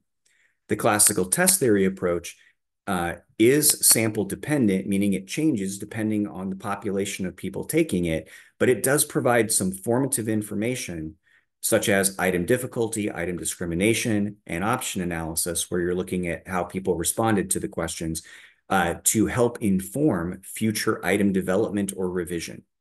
And so we use these methods in combination to basically help build the test and build forms of the test. However, it's not just the multiple choice questions. We also want to ensure that the essay and the performance test questions function as we expect them to. And so we're also looking at reliability and validity characteristics of those questions as well. So it's really kind of a whole system, but because of the different question types, we look at different evidence in order to support that. As I mentioned, you're evaluating that technical quality, and for the initial baseline administration, because you will not have data on those questions in advance, oftentimes you may have a few extra questions on the test to make up for the fact that if you lose some to attrition, you have some that you'll be able to replace in that particular form. And that's something, again, at kind of the outset of launch of a program, is one of the risks in doing so, is because you're going into it with every expectation they will function, but there is no guarantee, and so you have to be prepared to adjust as needed. But with the number of questions that are typically scored on the multiple choice portion, even if you lose 5, 10 questions on that due to poor statistics, there's more than enough to still represent the content and also to provide a relatively stable estimate, which is then used in combination with the written portion to form a total score for the candidates. Now, some additional analyses that are routinely done as part of kind of psychometric analysis, when you have data to be able to do it, is differential item functioning. Now, this is something Dr. Lovett talked a little bit about this in his presentation, or at least alluded to it. This is a statistical evaluation of whether or not questions potentially exhibit bias. And it's not simply a function of whether there are group differences in performance. It is, are there differences in group performance when I control for similar abilities? And so we're using measures within the test in order to estimate people that kind of score within a certain range. And we expect people within a certain range of total scores to then also have similar performance on individual items that then contributed to that total score. And so that is, in addition to our front end efforts to review questions for bias, this is now a kind of a back end question to be able to evaluate for bias. However, if you don't have applicant information to know whether or not they are members of protected classes that might be used in this analysis for grouping reasons, you can't do that analysis. You have to be able to break that down into group level information in order to conduct those types of analyses. Because the bar is considering multiple modes of administration, meaning remote proctoring is considered one type of mode, testing center is considered a mode, event-based is considered a mode, because those different modes could potentially have different effects on applicants taking the exam. A mode effects study is also often conducted in those instances to evaluate whether or not the interpretations we're making on scores are comparable across those different conditions, so that we're not seeing that a condition had some type of an effect on performance. And again, because we are not randomly assigning people to those conditions, or if they're allowed to self-select, that could potentially create something systematic. As such, we still need some sort of conditioning or control variable in order to estimate whether whether any differences are a function of chance or a function of because there's something really there or something really distinct in the conditions under which the applicants took the test. Another very common set of analyses that are used in credentialing, licensure, and certification programs are forensic analyses that evaluate whether or not test questions are functioning appropriately over periods of time. We look at things like item drift. It's a proxy measure for estimating whether or not that content has been exposed, meaning has it been shared? Has it, have people gained access to it somehow in violation of confidentiality and non-disclosure agreements? We also look at similarity analysis, which is it's more common in event-based situations to estimate whether or not people are potentially copying from one another. And again, these are kind of standard analyses that are already done in your program, but we're highlighting it here just to illustrate these are the sorts of steps that staff and its partners are going through in order to ensure the ongoing validity, reliability, and fairness of the examination. The last couple slides I want to hit on here are just kind of related to scores themselves. As I mentioned, in creating essentially a new exam, you are establishing a new baseline examination with respect to what we call a raw score. All of us oftentimes think of raw, we probably think largely in the context of raw scores. This is really like the number of points that an applicant earns on whether it's a question or whether it's a form of the examination.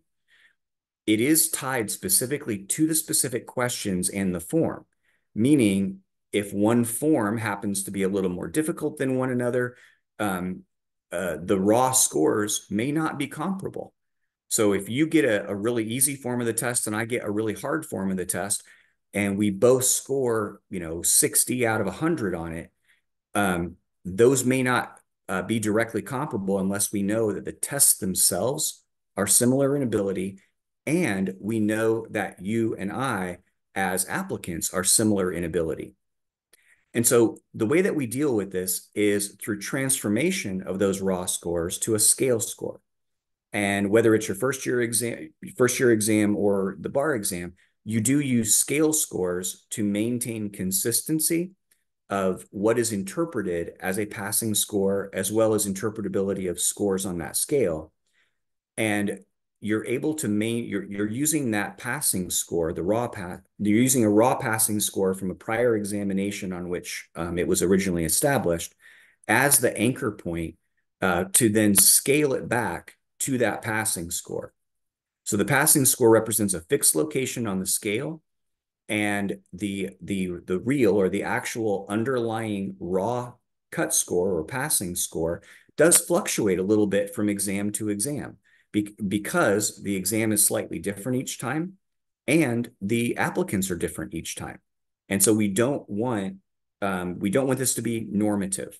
And what do I mean by normative? Well, if we're thinking about how we set a passing score, which is a process in psychometrics we call standard setting, when there are particular important changes to an exam, one of those being, in this case, replacement of multiple choice items on the test and essentially changing the anchor items that are used for equating for the examination, this represents that new baseline. Even though you could consider something called equipercentile equating, which just means what we're saying is if 60% of applicants passed the February exam last year, equipercentile would say if those groups are randomly equivalent, we would expect 60% to pass this year. Now, that sounds reasonable. And if there were not individual applicant consequences for pass or fail, we might use that as sort of a bridge approach. However, because it is normative and predefines that performance, it's not recommended. Because we don't know. We don't know if those group of applicants are really almost identical to the group that took it previously, nor do we know characteristics about the test other than what those total scores are. So how do we go about establishing a baseline raw passing score, noting that you would not need to make any change to your scale score? That can remain, again, fixed because it's an interpretive scale. There are really kind of three ways to do this. One is you can do the study kind of fully prior to the examination. You anchor that in content, but because you haven't administered the test yet, you don't necessarily know from a reality check standpoint whether or not this is a reasonable expectation for applicants. You can do such a study completely after the test has been given. So you're looking at content and the applicant data combined.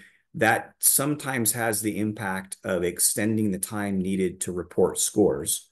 And given the amount of time spent by humans scoring the essay and PT questions, applicants and the bar likely do not want to extend that beyond any longer than it needs to be in order to get information back to applicants as accurately and quickly as possible. And so a sort of a hybrid of that approach is to have the initial judgments, so have a standard setting group essentially make those initial judgments strictly on the content of the examination, to then have whether that same panel or a policy body then take those recommendations and evaluate it after the exam has been given to look to see whether or not from a reality check standpoint, the data makes sense and the pass rates make sense from a reasonableness perspective, is something that can occur after administration and likely does not have a major effect on reporting time because the bulk of the work occurs kind of in that first step where committees are making recommendations on the content piece, which can be done essentially while essay and PT questions are being scored. So a lot of information, a lot of assumptions. And I guess the only other thing I would stress is with this goal of February of 2025 for a new operational examination, that sounds like a long ways away. 11 months is not that far in the future when it comes to building out a test to ensure the evidence of validity, reliability, fairness that you'll want to have before launching that. And so I will just stress some of the urgency in helping staff or supporting staff in being able to make a decision fairly soon so that they can start to implement these sorts of activities to have greater confidence than in what is ultimately delivered. Scott, do you want to take that down? Because we could open it up to questions for you and then questions, concerns, just overall reactions to this topic altogether.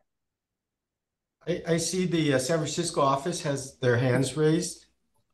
Yeah, I'll ask a couple at a time, so I don't too extensively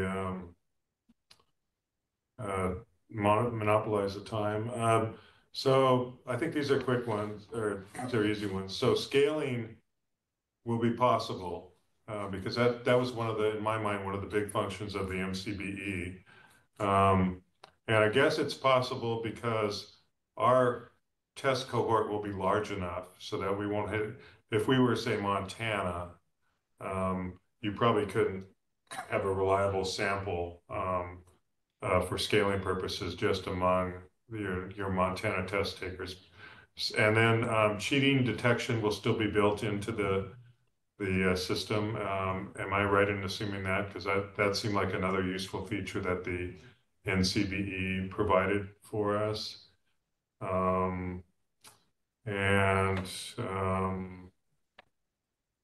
just ask those for now, and then I'll come back when others have had a chance to ask.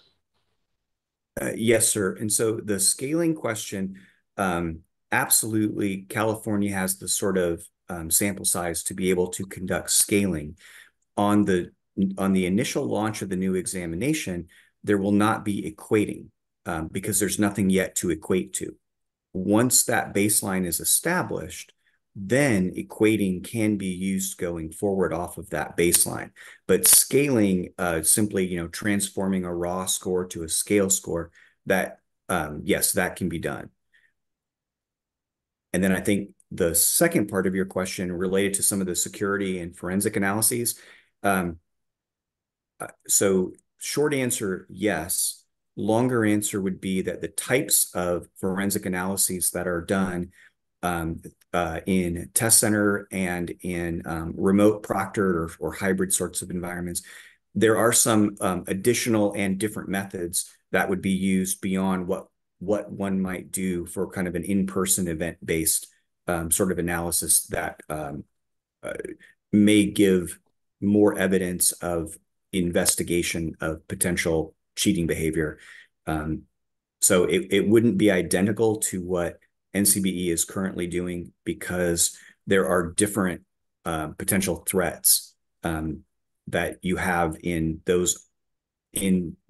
some of the newer modes, more so than in the event-based. But of course, then in the event-based, you're oftentimes concerned about copying.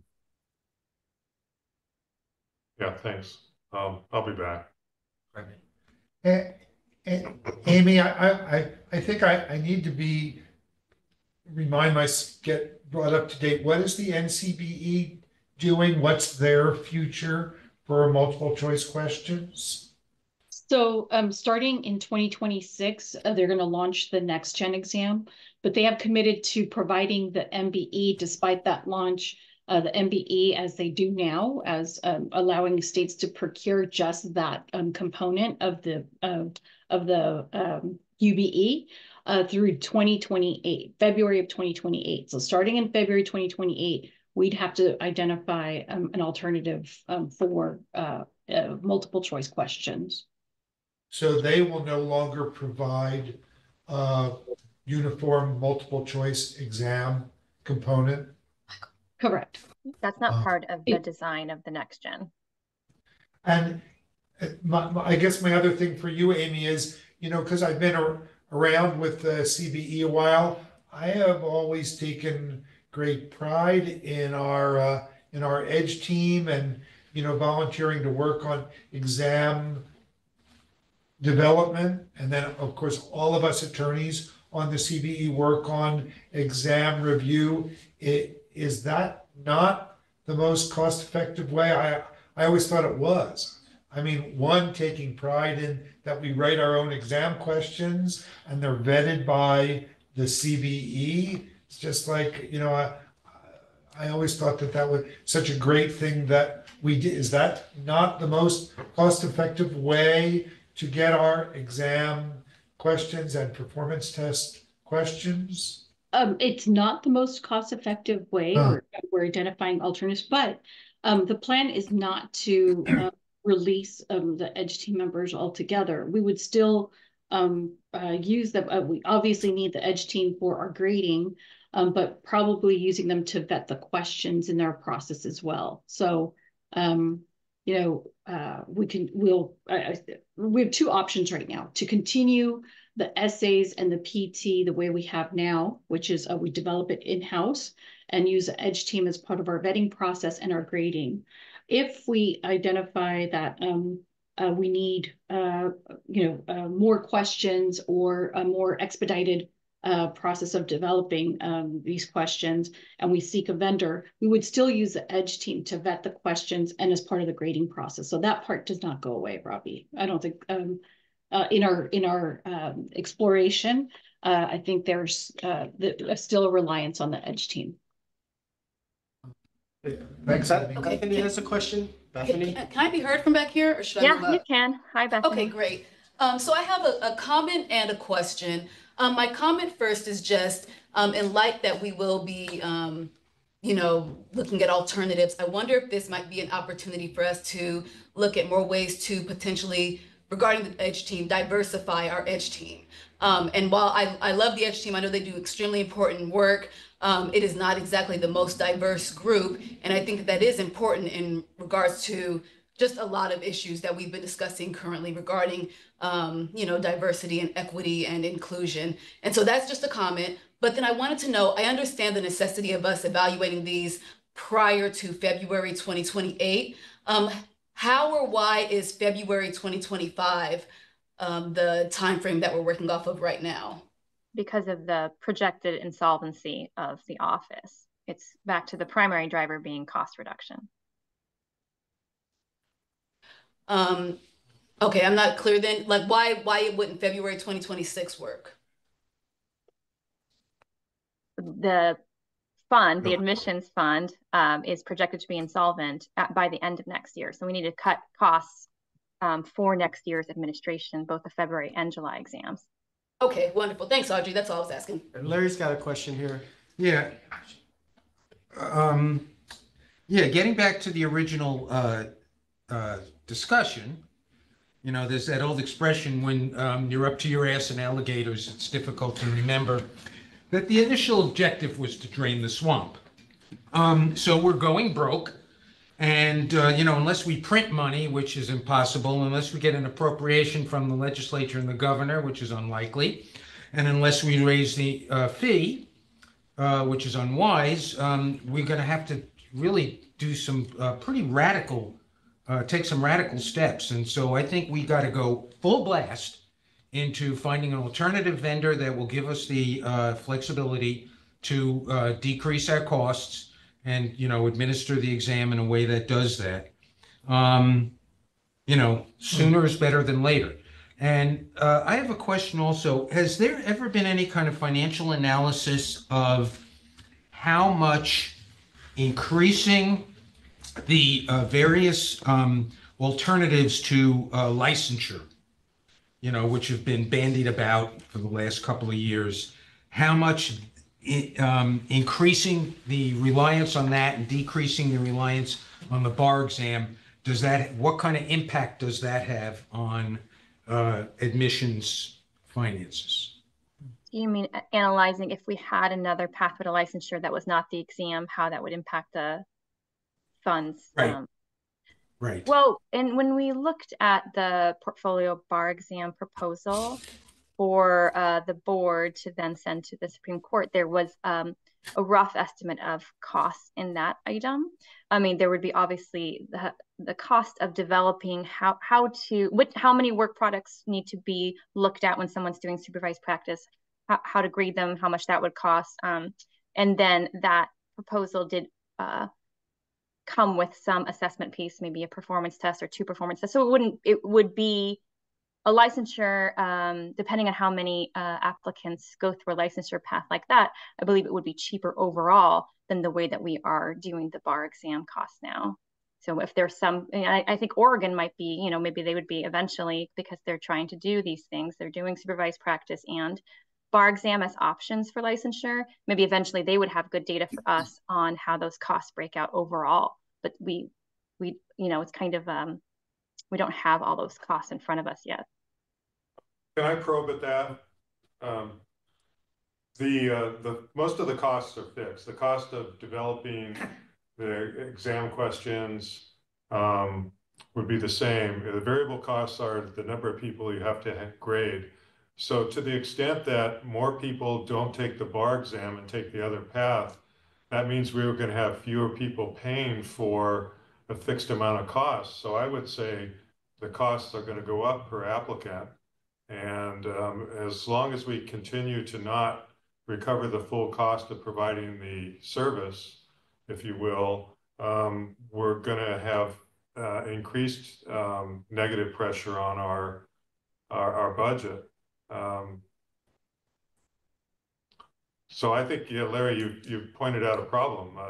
That's with the alternative approach is now we're running two programs, each have their own costs, and we've got fewer people paying for them and not paying the full cost to begin with. So, you know, you're losing money faster that way. Are there other questions? I think Alex is trying to say something. Hey, Alex got a question. Sorry. Yeah. What's the current budget and how much money are we looking to save in the long run for years? Right. So, and again, I will look for maybe our CFO to come speak at the next meeting, but at the board meeting in February, the projected admissions budget for 2024, the revenue was budgeted at 26.9 million and our expenses are 30.7 million. Again, how I started the presentation saying we are at ongoing structural deficit, that's $3.8 million in this year.